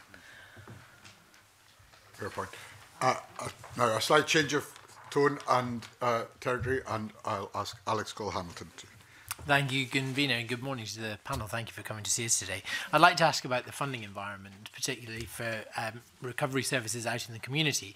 Because in 2015, the Scottish Government budget issued effectively a cut of 23% to alcohol and drug partnerships across the country. Now, some health boards weathered that better than others. Some found money elsewhere to plug that gap and continue service provisions. Others did not. In the city of Edinburgh alone, for example, that cut represented a £1.3 million reduction every year for those 2 years that we had that. Now, happily, at the end of last year, we had a £20 million announcement, which will plug a lot of that gap. But I want to know, is there a correlation between that and the delivery on the ground? Is there a line of sight between that and the reason we are now the worst performing country in Europe in terms of drug deaths? And what can you explore what that impact has been on the ground? Okay, I'll start. Thank you. That's a really interesting question. AdAction is one of the largest providers of drug and alcohol services in the country. About 85% of our money is in people. The rest is rent and overheads. But that's 85%. You cut 20%, you're cutting people. You cut people, you cut hours. You cut hours, you create waiting lists, or you cut the quality. The 20%, and yes, it's been reintroduced, but I'd be looking at 100%. If we're really going to take this seriously, we heard some barbed criticism around treatment earlier on, and in some ways it's fair and unfair in terms of some of the attitudinal stuff, but it's also unfair. If you're carrying a caseload of 60 people, what quality work are you really going? What recovery work are you going to do? So lots of conversation around the methadone, substitute prescribing.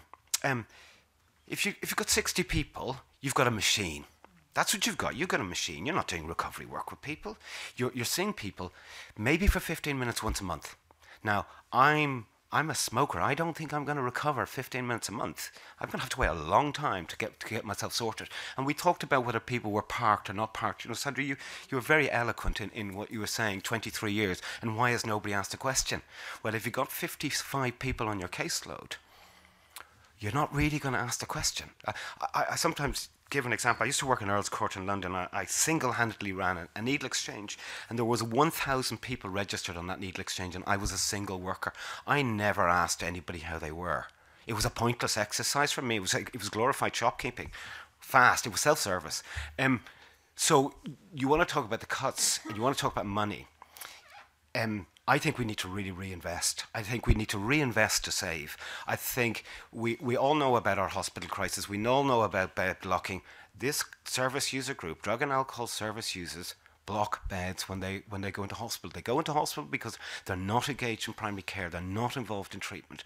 And I said what that treatment is. So there is massive movement in the recovery movement. There's massive opportunities, but people can only get to those opportunities if they are helped to get to those opportunities.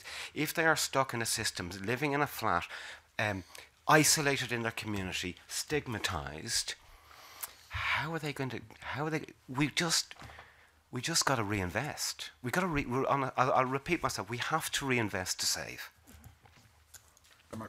I think Andrew's absolutely right. If we don't pay now, we're going to pay so much more later. And I think the cuts to service provision so far have actually reinforced that stigma. I can't imagine another public service being cut by 20% and there not being a public outcry about it. And I think the King's Fund has demonstrated quite well how discriminatory and disproportionate the cuts to drug services are, because I think there's an understanding among the public, and there's perhaps a different way of viewing drug services among the public than there is about other public services. And I think Andrew made a really good point as well. We are losing good people from the field because of cuts. We are losing years and years of experience because of it. We cannot embed good prevention practice if the front line is at threat. And the front line will always take precedent over prevention investment. And I think we've seen that across schools.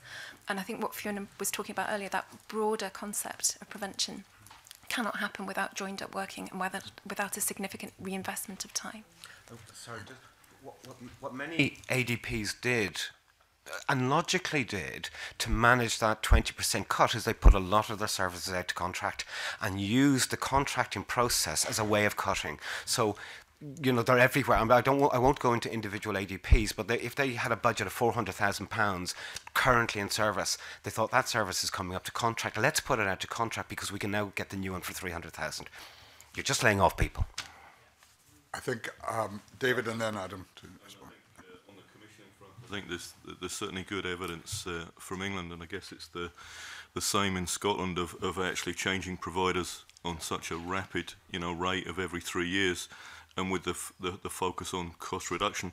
I mean, the point I was going to make around the funding was the one that Emma made really around it goes back to the issue of stigma and the fact that that would be seen as an acceptable thing to do, to take that 15 million out. I think also that in a way the regrettable thing, but that's the way policy works, is that the key argument around the reinvestment is around unplanned hospital admissions, which we've made and done work with the Information Services Division around the modelling of those costs, which is in our evidence. So I think that in itself, we've got, in the last year we had 867 fatal overdose deaths, which has doubled in the last 10 years, and that is not, as great a concern as it should be, clearly, in terms of that. And I think the other bit of that, if we're looking at the wider prevention agenda, is that what we know, in terms of the drivers, as we've talked about, underlying trauma, but also the links with poverty and inequality and deprivation, which are very, very clear in the Scottish context compared to lots of other countries in terms of that. And you can see why we have probably the highest rate of drug problem per head of population in Europe, and that is largely driven by that. So clearly, if that's driven by those factors, it's also we need that investment in terms of a range of support services to help people out of their problems as well. And that's the bit where, we may come to later, I guess, in the questioning, but that's a key bit of actually where we need that extra investment. And the government's talking about a strategy around seeking people and getting more people into services, and then actually keeping them there for as long as they need to. But the key bit is and maybe we'll come back to the issue around methadone in particular, but keeping people there for as long as possible in terms of them needing the service, and then dealing with all the wider issues around housing, employability, welfare support, etc.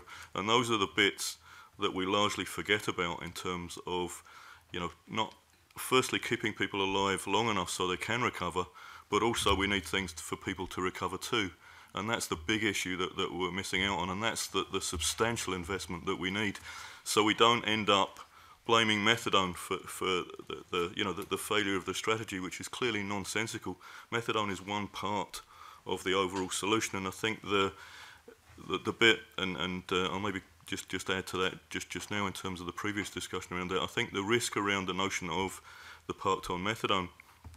And actually we don't have the data on that, so that's the first thing. We've got potentially 24,000 people on methadone, but our research around the 35 and overs was that in fact the big issue is actually people are not being on it long enough for it to make an impact. So there's a huge cost to the system with people actually being on methadone for too short a time. The other issue is around widening that offer around the range of support medication as well. So I think other countries that are far more successful than us in terms of the whole system actually have a higher rate of people in the services longer term. But also, to pick up on Emma's point, their goal tends to be around quality of life and improving people's quality of life rather than a narrow assessment of success around whether people are still using or not. I suppose just partly to make the point that these are wider societal issues, and things like substance use problems will impact across a large number of domains in the public domain in Scotland, irrespective of whether you're talking about health or social care or anything else.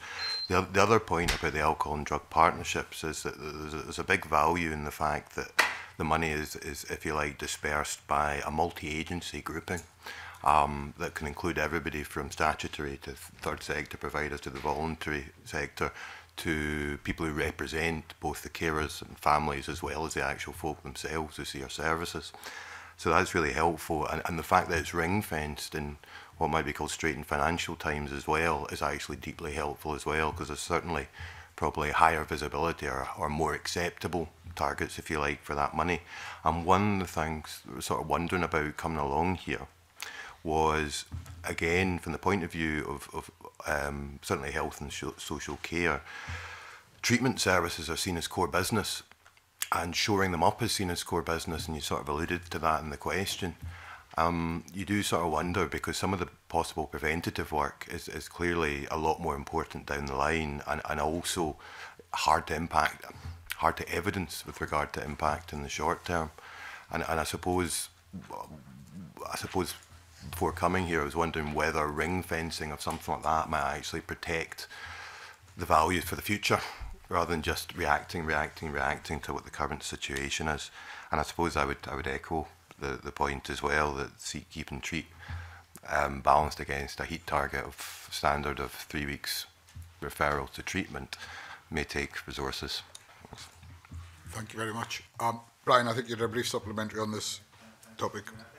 If I may, I'm going to use an illustration that I wanted to use actually in the other one is this idea of in the preventive agenda of the through care. There's a group, Catalyst in Ayrshire, who work from prison through to release and use art, music and drama as their sort of hook.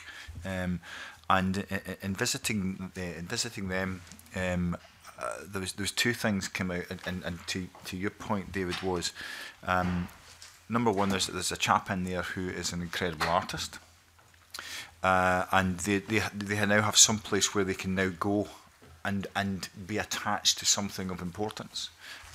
So I asked him, why did it take him to go to prison to find out you could be an artist? To which his answer, of course, is, and I've had access. So there's the two preventable health agendas there. One, if they have access early enough, and two, preventing there's a huge, their figures show that a huge decline in readmission as well. So I think my question is really around when we're discussing financing of the preventable health agenda, we need to look at education at a young age, and we also need to look at that through service as well. And so how are those being connected up, and how well are we managing that process?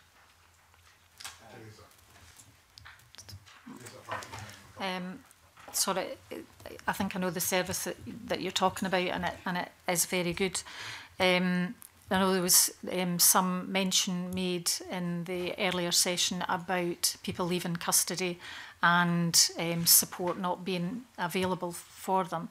This is in relation to short-term sentence prisoners, so they're a group that we know and understand are often revolving door and can be quite chaotic individuals. But since 2015, after a couple of pilots been undertaken in Lomos and Greenock, we established through care support officers, who are prison officers, who work with individuals in the 6 weeks up to release those on short-term sentences, and through the door for the first 3 months into community. And the first day, without a doubt, is spent attending appointments for housing, for registering with GP, and for signing up with addiction support services.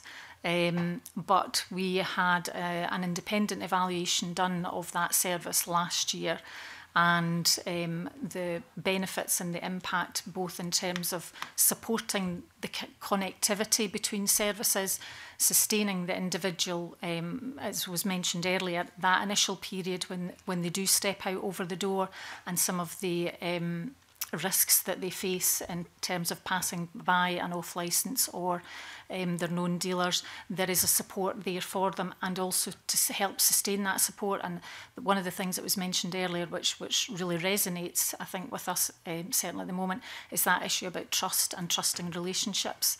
And that's certainly something that we have experienced, and knowing now how difficult it can be for people stepping over the door, how much they have to go through in terms of sitting waiting in a housing office for 2 hours just to be seen.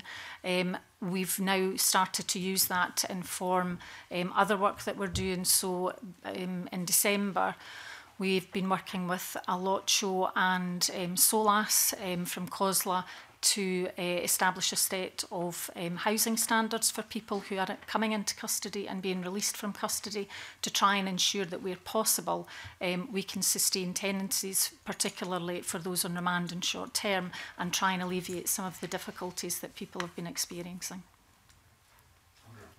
I'll take a Kuladharini approach to this and go sort of global. Why are these people in the prison in the first place? It's a simple question. Why are we imprisoning this group of people? You know, I have discussed, one of my roles is I am part of the PADS group, so I'm advisor to the Scottish Club, and it is a conversation that happens quite a lot, which is, you'll hear this answer, it's a reserved matter. Well, it's policing and policy is not a reserved matter. It belongs in this building.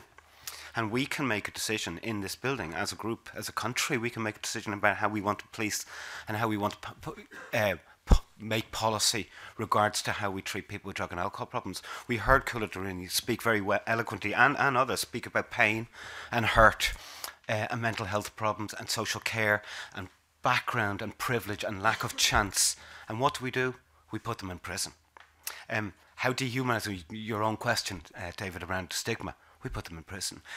So my view is, well, let's 3 or 4 times we heard the Portuguese model. What's the Portuguese model even? It only goes halfway there, because it talks about the decriminalisation of drugs. I would go further and talk about the decriminalisation of people. So it's not just their drug use, it's the acquisitive crime, because very few people go to prison for possession of drugs. They go because of shoplifting, soliciting, minor fraud, fray, things that you really... You just think, you know, we just said it, why do we put people in prison for under 6 months? Well, the prison services were absolutely upfront. What are we supposed to do? You know, stick a plaster on it and say, go back out. The policing, you know, I often feel for the policing, because they're number one, they're the front line of social care. And what are they doing? They're thinking, oh God, I've got to arrest this person. I don't want to arrest them. I've got to arrest them. And I'm just putting them back into a system. Hobby horse, I'll get off. David.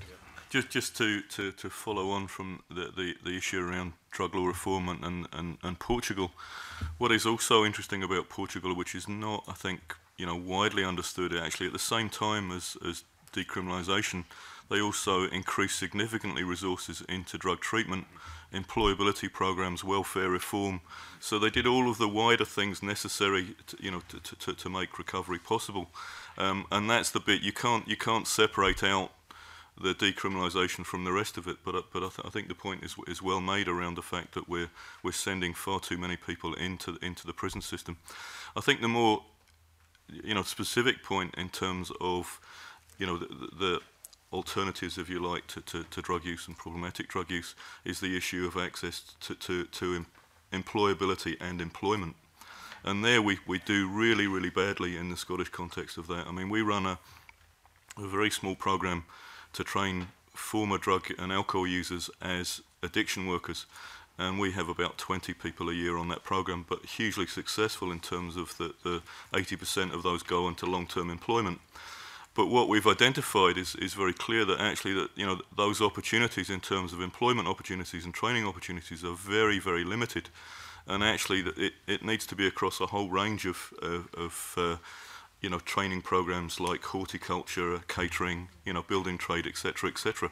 So we could do far more, and there's been examples in the past like the New Futures Fund, which actually put that employability into the frontline services. And we could certainly learn lessons from that in terms of revisiting that, because I think that's hugely important. The other thing, if just to conclude, the work we've done around the older drug users, the 35 and over, specifically we did a survey of 123 individuals, and what we identified with that group that 79%, average age 41, were actually living alone. So the issue of isolation for people who are still using is hugely important. Now, to some extent, we've dealt with that with people in recovery because there are those recovery communities and groups, but they're primarily for people who have stopped using. So there's a big issue about some of the work around working with current drug users and fitting them into local community groups, art groups, etc., to encourage them to have a view that actually there is a life beyond their drug problem and there is hope in terms of actually what they can achieve. And I think that's the bit that we're certainly missing just now, is that too many people, and classically one of the people we interviewed in that study, a 41-year-old in Glasgow, said that he hoped the study would be useful for others because it was too late for him. And that's somebody age 41. A brief supplementary from Sandra. I wanted to touch on what you'd all said, basically, and it was really around the strategy, and you've given some ideas. When I spoke to the North West, when I went out there, they mentioned the fact that there were people there who were in training and they've submitted to the strategy their paper on what they think it should be. And I just wonder, it's a holistic approach, yeah, it's definitely employment, and we're talking about budgets.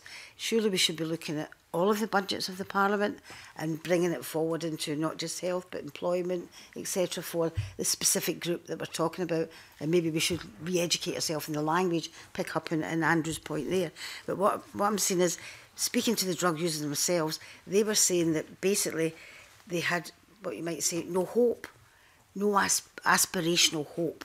And their aspirations was to, yes, to come off the drug, get better and get a job and then be independent themselves. So I just wondered, I know we've got the strategy here and that's what we're talking about, but should we be looking at a whole different sphere of the strategy which goes into each budget from all of the committees and the strands of this Parliament? Should we be looking at that rather than tinkering round the edges with the strategy as it is at the moment?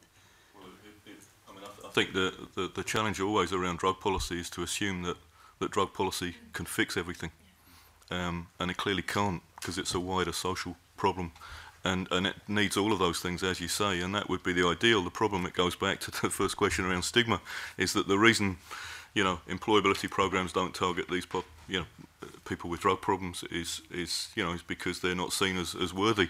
So you have that across a whole series of policy agendas. So I think you're right, we should be doing that for sure. But the question is then, how do we actually deliver that in practice? Because we've been struggling with actually trying to pull in resources from other areas for, for example, that small program.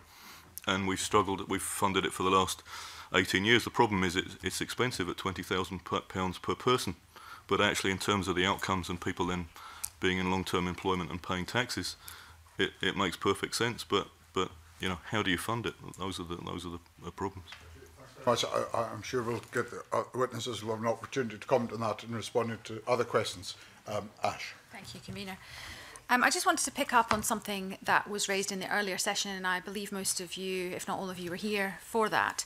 So obviously, you know, the strategy's been going for 10 years, and then it was characterised as maybe being an uneven service provision through that time and across Scotland as a whole. And, you know, there was an observation made that it's resilient to policy change. And I'm wondering if you would think that's a fair comment, and if you have anything else to say about that. Who would like to? Teresa. I'm not sure probably whether or not that I would comment on whether or not it was fair. I think the public sector landscape has changed so much in the last number of years since the policy was introduced. You've got Police Scotland now, you've got the IGIBs in place, so a number of changes, and certainly from our perspective, the transfer of NHS, of medical services to the NHS. So much of the work that is reflected in there is probably outdated, and then the patterns of drug use are changing, and we've heard a lot about that today as well. So I think that it would be fair to say that because of some of the changes in the way that the public sector works and how that's manifest itself and how that's developing, it is the right time to do a refresh in order to enable the services to be appropriately brigaded now within a refreshed strategic approach. Yeah, I'm sure it's probably been said already. Unfortunately, I did miss the morning or the other session. But you know, there are a lot of positive things in the Road to Recovery document, and actually I think they touched on probably one of the most important things for me at the time when I read it, which I still remember, is about hope and positivity and about recovery potential. And I think that if there is obviously going to be a new strategy, it's almost the attitudes and values it displays are as important as anything, although clearly that's being a bit over-optimistic.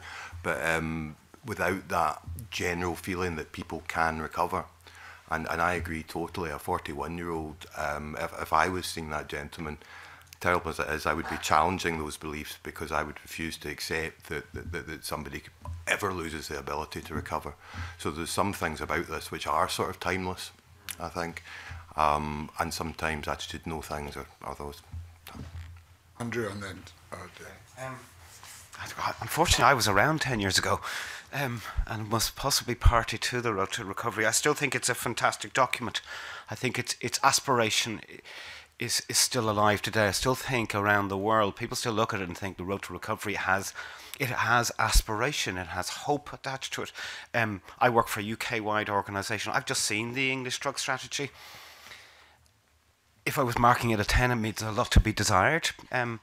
It's still looking at a sort of outcome, payment by result idea, which is not helpful. Is it resistant? Yes, there are resistors. We're 10 years on. I think in my evidence I talked to, and the CELSIS report says that we need to think to the future.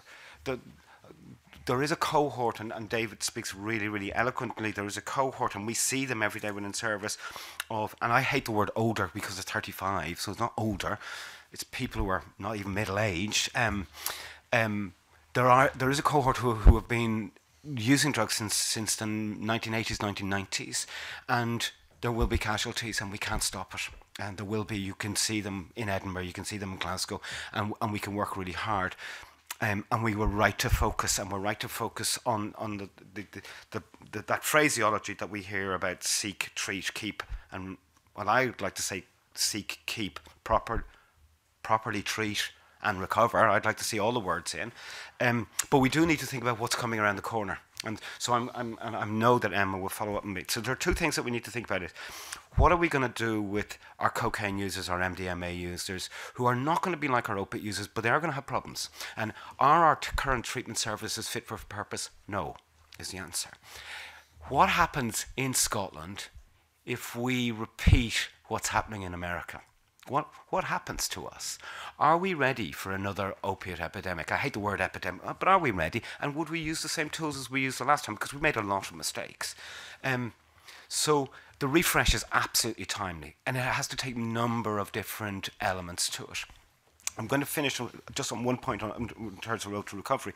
A lot was said this morning about prevention, and the catch for this was prevention. At this moment in time, and possibly disgracefully, while we have seen drug use shift and diminish among young people, where it is a problem, there are very few services. It is a complete postcode lottery if you are going to get a service at all. And if you do get a service, it may be based in an adult service. So those 14, 15, 16-year-olds who could cost us a fortune in the future, not just financially, but in terms of their family, themselves and their communities, there's very little intervention, and that's the age group that we really want to get. Those people who are coming to the attention of A&E departments, our police and our school, pastoral care, truanting, whatever, we have to put the money in. Okay, thank you very much. Emma, did you want to make a... Yeah, I think Angie's really wise to highlight cocaine, because obviously you'll have seen in the evidence that I presented that we had 4 cocaine deaths in 2000 and we had 123 in 2016. People can now buy drugs much, much more easily. Nobody needs to go to a dealer anymore if they have a debit card and they have access to a computer. So the road to recovery does highlight the need to investigate further what we need to do about deaths from stimulant drugs if the problem continues to increase, and I think we can see fairly conclusively that it has. I think as well, in terms of the new strategy having teeth, we need to recognise that this complexity we have with technology, with communication and with movement of drugs around the world, we can also exploit that to try and reach out to people better and more effectively, and use that in how we make sure that we get help to people, like the live chat at Addiction, the micro-service that we operate. The last thing I'd like to say as well is that while CELSIS does give us a picture of declining drug use among young people, Public Health England have said that rates of heroin are decreasing while cocaine, MDMA and cannabis rates are increasing. The Global Drug Survey says the same thing for Scotland. What we have to remember is, to complete CELSIS, the school has to choose to do the survey in the first place, and this is the basis for our sort of drug policy and work. But those young people who cannot sit still for 45 minutes under exam conditions because they're suffering at home, they're experiencing trauma, those people are not being heard in CELSIS. So we need to reach out to those young people. We need to make sure they've got a voice in this refresh. It's so important that we do this. Thank you very much. David, sorry, yes. Yeah. Just in terms of the question around being resilient to change, I think that the road to recovery was very clear about moving towards a person-centred care. Now, I think the challenge, particularly with the big NHS addiction services, is how you do that when you've got 3,000 or 4,000 people in that service. And I think those are the bits we need in particular to look at, is how we deliver those services in a more person-centred care. The refrain we get from lots of the surveys we do with people with drug problems is that they have to fit the service rather than the service, responding specifically to their needs. And as part of that, we should include looking at extending the prescribing beyond methadone to other choices such as buprenorphine. Other countries use slow-release morphine and also heroin-assisted treatment. So actually, we're much clearer that actually in a lot of other countries, they recognise that there are, for a certain group who failed on other treatments, that actually heroin-assisted treatment, is likely to be the only thing that will keep them in the service. And I think, I suppose, in terms of the last point, picking up on Andrew's point about casualties and we can't stop them, I would disagree with that in terms of the fatal overdose, is that the evidence from other countries, if we have enough people held long-term in treatment, actually their overdose rates have gone down to very, very small numbers. And actually the deaths then become other factors like underlying health conditions and things like liver disease. So there is strong evidence from other countries that actually if we keep more people in the services for long enough, we can actually make an impact. And I guess going back to the vulnerable young people stuff, I agree entirely actually that that's an area that we've actually taken our eye off the ball in terms of, because there continues to be a population of vulnerable young people whose life experience is very similar to the people with drug problems. So, they are a group, as being described as a group in pain with a whole range of problems, including mental health, childhood trauma, etc. So we need to actually focus on that group as well to ensure that we're not, just storing up another generation of problems for the future. Thank you very much, David. I think you had a very brief supplementary. Brief comment to Andrew's point about opiates in America. I was over there last year and was really struck by the explosion in opiate deaths. CNN were showing middle-class couples found dead at their 4x4s, no other stigma issues, no deprivation, a bit like your cocaine users. Is there anything we can learn from America? Because that is very serious what's happening in America in terms of deaths. We have to understand America's relationship with its medicine is very odd. If you spend any time in America, just watch I watched an Ireland something game at 10 o'clock in the morning. There were 22 ads for drugs. The transaction between the patient and the doctor is a financial transaction. I want gabapentin. I will get it. That's the culture. What we do need, what we do see in America, it's very interesting. You just watch people's teeth in America because they always have fantastic teeth, and then you meet people and you think they've got a drug problem. It's mad. It's when you go into the middle of the country and you find the huge areas of deprivation, the no hope, the sinking towns. But it's also. Sorry, I just want to jump back. One of the things that we need to understand also about America and about its medicine, and not just its paying medicine, it's insurance medicine. So if you go and you've got severe back pain, here we would probably be referred to physio. It's so much cheaper to give a drug. So that's why you see so much middle class stuff. It's so much cheaper in and out in 6 weeks rather than say that's going to take 4 months of treatment. So. If I can just add, going back to the question of stigma, it's very interesting in terms of a lot of the media coverage of the problems in America, they refer to victims. And you never hear that in the Scottish context. Thank you, Convener. It's just a quick question, really. The Road to Recovery document, does it need a radical rewrite as far as, let's maybe target the media, the print media? Do they have a job of not using words junkie, alky, druggy? And also, as far as I'm aware, in the 15 years of taking a radical approach in Portugal, there's now a 50% reduction in heroin injectors. So that was from the TED talk that was given to us in our evidence from Johan Hari. So I'm interested about what would be the key asks for a radical change in our policy. I think exactly as Sandra was saying, we need a genuinely cross-cutting, broad approach, looking at every single area of policy. And I think Dave mentioned this in his evidence, the idea of having an impact assessment when we're developing the policy, and then an impact assessment when we're reviewing the policy. What impacts have we had on this vulnerable group? Because they don't have legal equalities protection, yes, but maybe we should think about that, because they are clearly a highly disadvantaged group in our society who experience death at a differential rate. So we need to do something about that. And as you say, why not bring the media in on this? And why not give them some responsibility? Because I couldn't believe when I saw the Guardian had started using the term junkie again after years and years of knowing it couldn't get away with it. So we can't let all these other areas take their eye off the ball either. Andrew? Yeah, there's not one person in this room who is not personally affected by drug and alcohol use. There's not one person here. Now, whether it's in your family, like I'm one of 10, okay? There's quite a lot of problems. Just being brought up in one of 10 is traumatic enough, but there are lots of problems. And so, Kuladharini mentioned it earlier on, it's not somebody else, it's not them, it's us.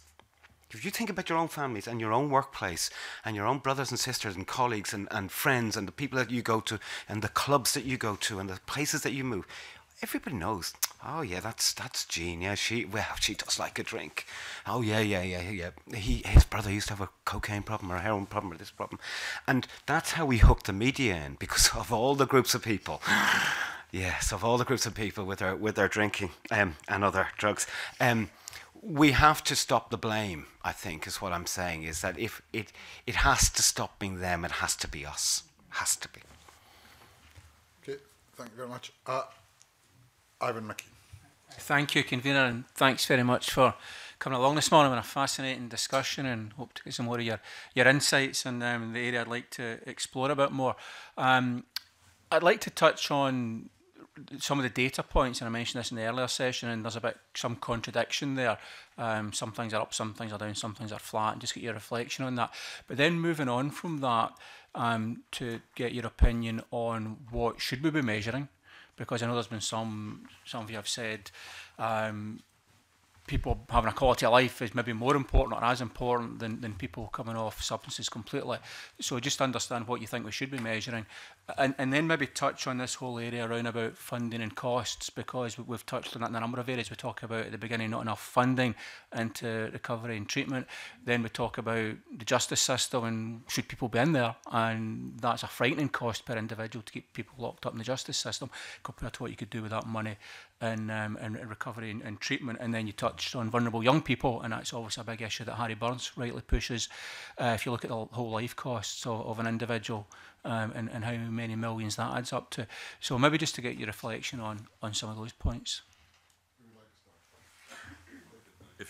I mean, in terms of the young people's data, I think the distinction is there that that's talking about, you know, whole population drug use among young people. So you have to, you know, recognise that actually a lot of the vulnerable young people actually won't appear in that data for a start because they might not be in school.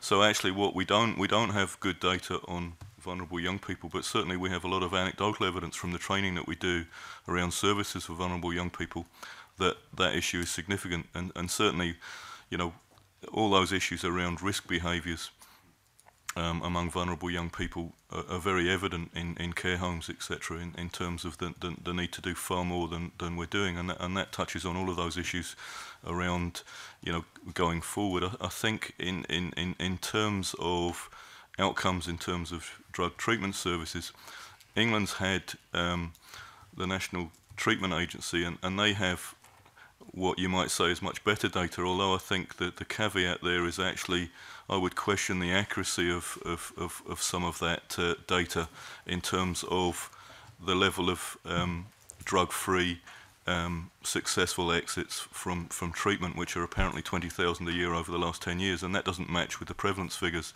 So I think we have to be quite careful in terms of how, you know, the data we collect, but also recognising that some of it can, you know, potentially be, what shall I say, is not as accurate as we might hope it should be. Certainly that the government is developing an integrated drug and alcohol database system, which is due to come on stream, I think, from the 1st of April, which will aim to collect a whole range of data. Linked into that is a recovery outcome tool, which is actually looking at trying to measure recovery across a whole series of domains. So I think that, you know, in terms of some of that work, and it's been done, you know, is useful. I would argue, though, that actually what we need to be doing, particularly in terms of the services, is actually talking directly to the service users on a regular basis about the services they receive. Because certainly the work that we did, again, going back to the work around the older drug users, what you got from that was, you know, a much more nuanced view of that.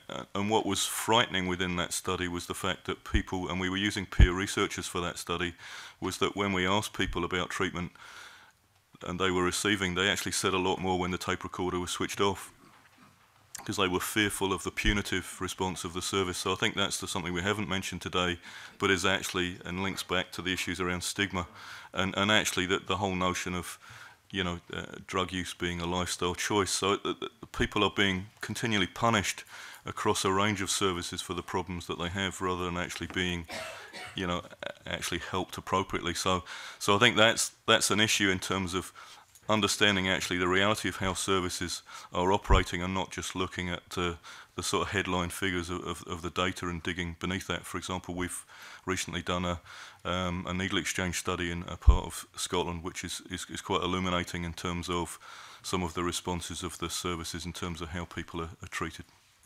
Andrew. Ivan, it's a brilliant question, actually, because a number of questions, because we struggle at the moment. I was quite scathing, I think, in my evidence, because at the moment we measure process. You know, did we hit a waiting time? How many people in the system? And what I'm trying to say is recovery. What does recovery mean to an individual? So recovery is an individual journey. For some people, that means being drug and alcohol free, or non-problematic using of drug and alcohol. And we don't have measurement for that. We're trying to get measurement, but taking David's point, recovery is also about quality. What's your quality of life because you were involved in a treatment system? If I broke my leg and I was going to a surgeon, I would want to know the chances. I've got a dodgy knee. I would want to know the chances of my knee being better. We're not very good at that in this business. It was once described as inviting people around to your house to a party and closing the door, locking the door behind them. There was a sense of there wasn't a future aspiration. I ask my services to have statements written on every wall in the service, which is 60% of people who come to Add Action feel better and do better. It's there in front of people because we have to sell that there is a tomorrow, and we have to sell hope. And we talked. Kuladharini has come around a few times. We've spoken about visible recovery. You know, if we go back to Ash's point about is the road to recovery still applicable, it's the idea of the word recovery, the idea that all of these recovery movements happened, this organic thing happened and is happening every day. It's fascinating, and I think we can measure some of that. I think as a service provider, among my services, have had to create targets for ourselves because there is none in Scotland. I've had to say, if we deal with 100 people, how many people are going to leave in a planned, coordinated, happy way? And the target that we've set is 40%. We've said, let's go for 40%. Now, I'd like it to be 70, but let's set a benchmark because I couldn't get a benchmark from anybody else. The English benchmark in treatment services, as far as I know, is 7.5%. That's their expected throughput. I'm not, but like David, I want to reiterate, recovery has many guises. It doesn't have to be drug-free. It just has to be happier and healthier. I think I would say in terms of data, we have vulnerable adult groups as well who are very, very difficult to engage with, and not through their own fault, but because we haven't set things up in the right way to make them feel safe enough to do so. So, for example, we do have people who are homeless who use synthetic cannabinoid receptor agonists, or synthetic cannabis, as it's been called, even though it's not actually cannabis. And it's very difficult to get data because if people are using SCRAs, their behaviour tends not to be conducive to actually getting through the door of a drug service in the first place. What I would say as well is, you know, it's a commendable effort that we've got Daisy coming in as an integrated drug database to track outcomes. But the vast majority of people who come to Crew seeking help are age 35 plus, are using cocaine, are on the point of losing their jobs, their houses, their families. They are not going to give their information to the DAISY database. They want to be recorded anonymously, as we record them currently on the Clinical Outcomes and Routine Evaluation database and on the Scottish Misuse of Drugs database. But that's not being offered to them. So we're going to lose all that data because we're not listening to what people who need help actually need. Thank you very much. Alison Johnson. Thank you, Convener. Thank you all very much for your evidence. I think it's been really compelling. I sort of, you know, we've spoken about the context in which people find themselves requiring your services. I mean, it's not about choice. And it must be, if we're talking about outcomes, and I think Add Action, you were saying police, you know, police government ask us to produce outcomes. I mean, if the outcome of all our other policies are that people are requiring to use your services, it's not great, is it? So I just wonder how frustrated you feel about that. And, you know, the road to recovery is going to have to deal with a heck of a broad range of other policies in order to prevent people from having to access your services. You know, Alex Cole-Hamilton was pointing out that we're the worst performing in Europe when it comes to, you know, drug deaths, and problem drug use is higher here than in many other Western countries. So does that suggest that all our other policies are failing too? You know, why are we doing so badly? I may have sounded, but I'm not that pessimistic. Yes, I'm not. I've lived in the west coast of Scotland for a long time, but I've managed to keep some optimism going. And my optimism is about the change in drug use. We have a very different dynamic, So I spoke a little bit earlier about young people and what young people think about drug use and how young people use drug use. Unfortunately, I have 4 children who are now young adults, and every now and again I catch their Facebook pages, which is interesting. And I can see some of them talk about the Monday morning fear. That's quite interesting. So what are they actually talking about? You know, I know what they're talking about. but I'm not all that worried about that. It doesn't concern me. What does concern me is the young people who have had trauma, the young people living in traumatic conditions.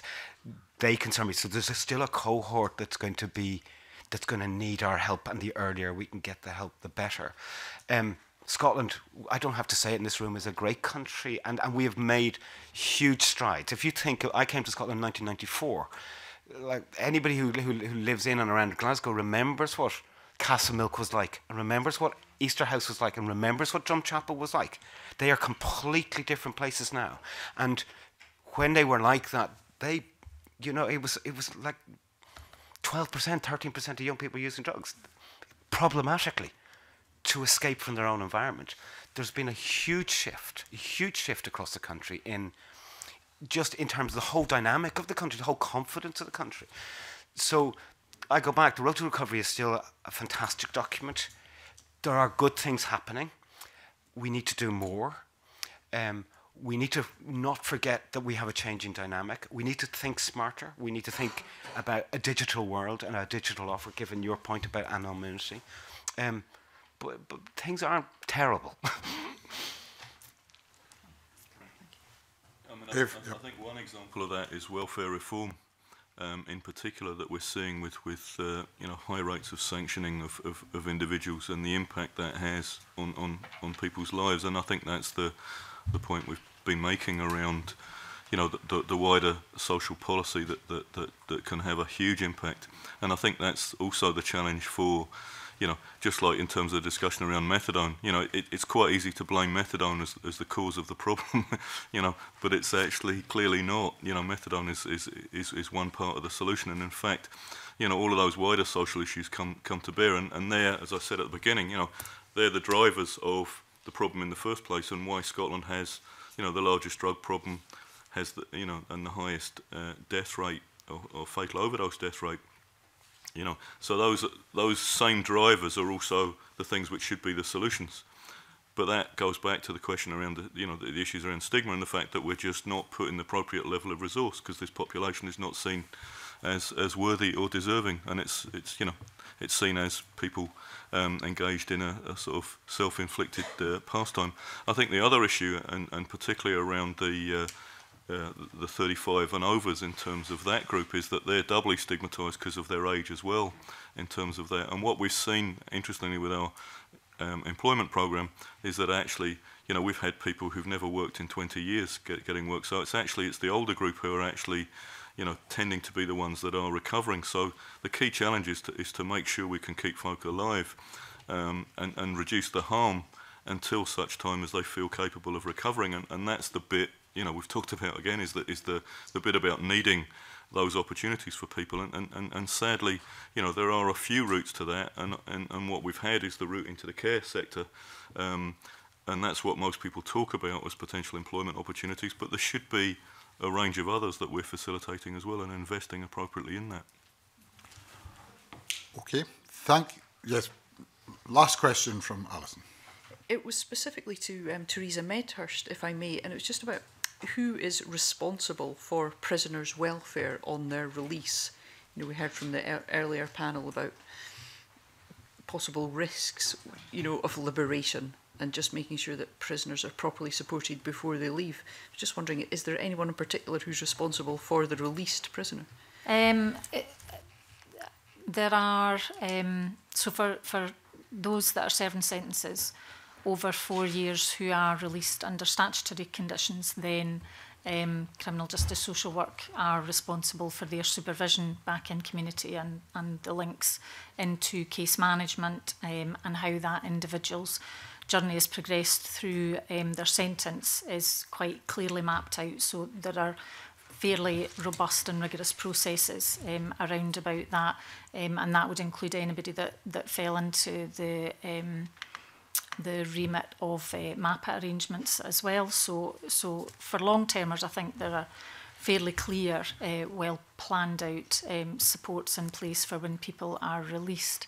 For Those on remand, and we haven't touched on remand individuals today, and those coming into custody on remand can experience the same difficulties as those who are experiencing short-term sentences. So the same issues with losing accommodation, with disruption from services and supports, lack of confidence, family breakdown, etc. There is no service or support, and part of the difficulty with remand, those on remand, is that it's very difficult sometimes to know and understand when they're going to be attending court, and therefore even setting up support around about a kind of court service might be fairly problematic as well, because it's difficult to identify when people will be released from custody. Those on short-term sentences, there are a number of schemes which are government funded through third sector providers for dealing in particular with young people under the age of 26 and for women.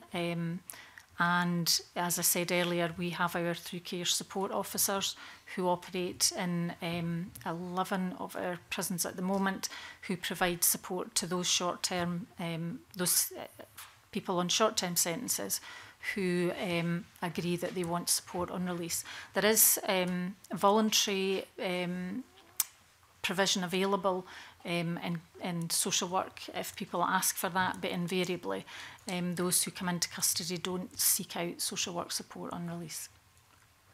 Thank you very much, and can I thank all of our witnesses this morning. That's been another excellent session, very informative and stimulating of, I have no doubt, further discussion among committee members.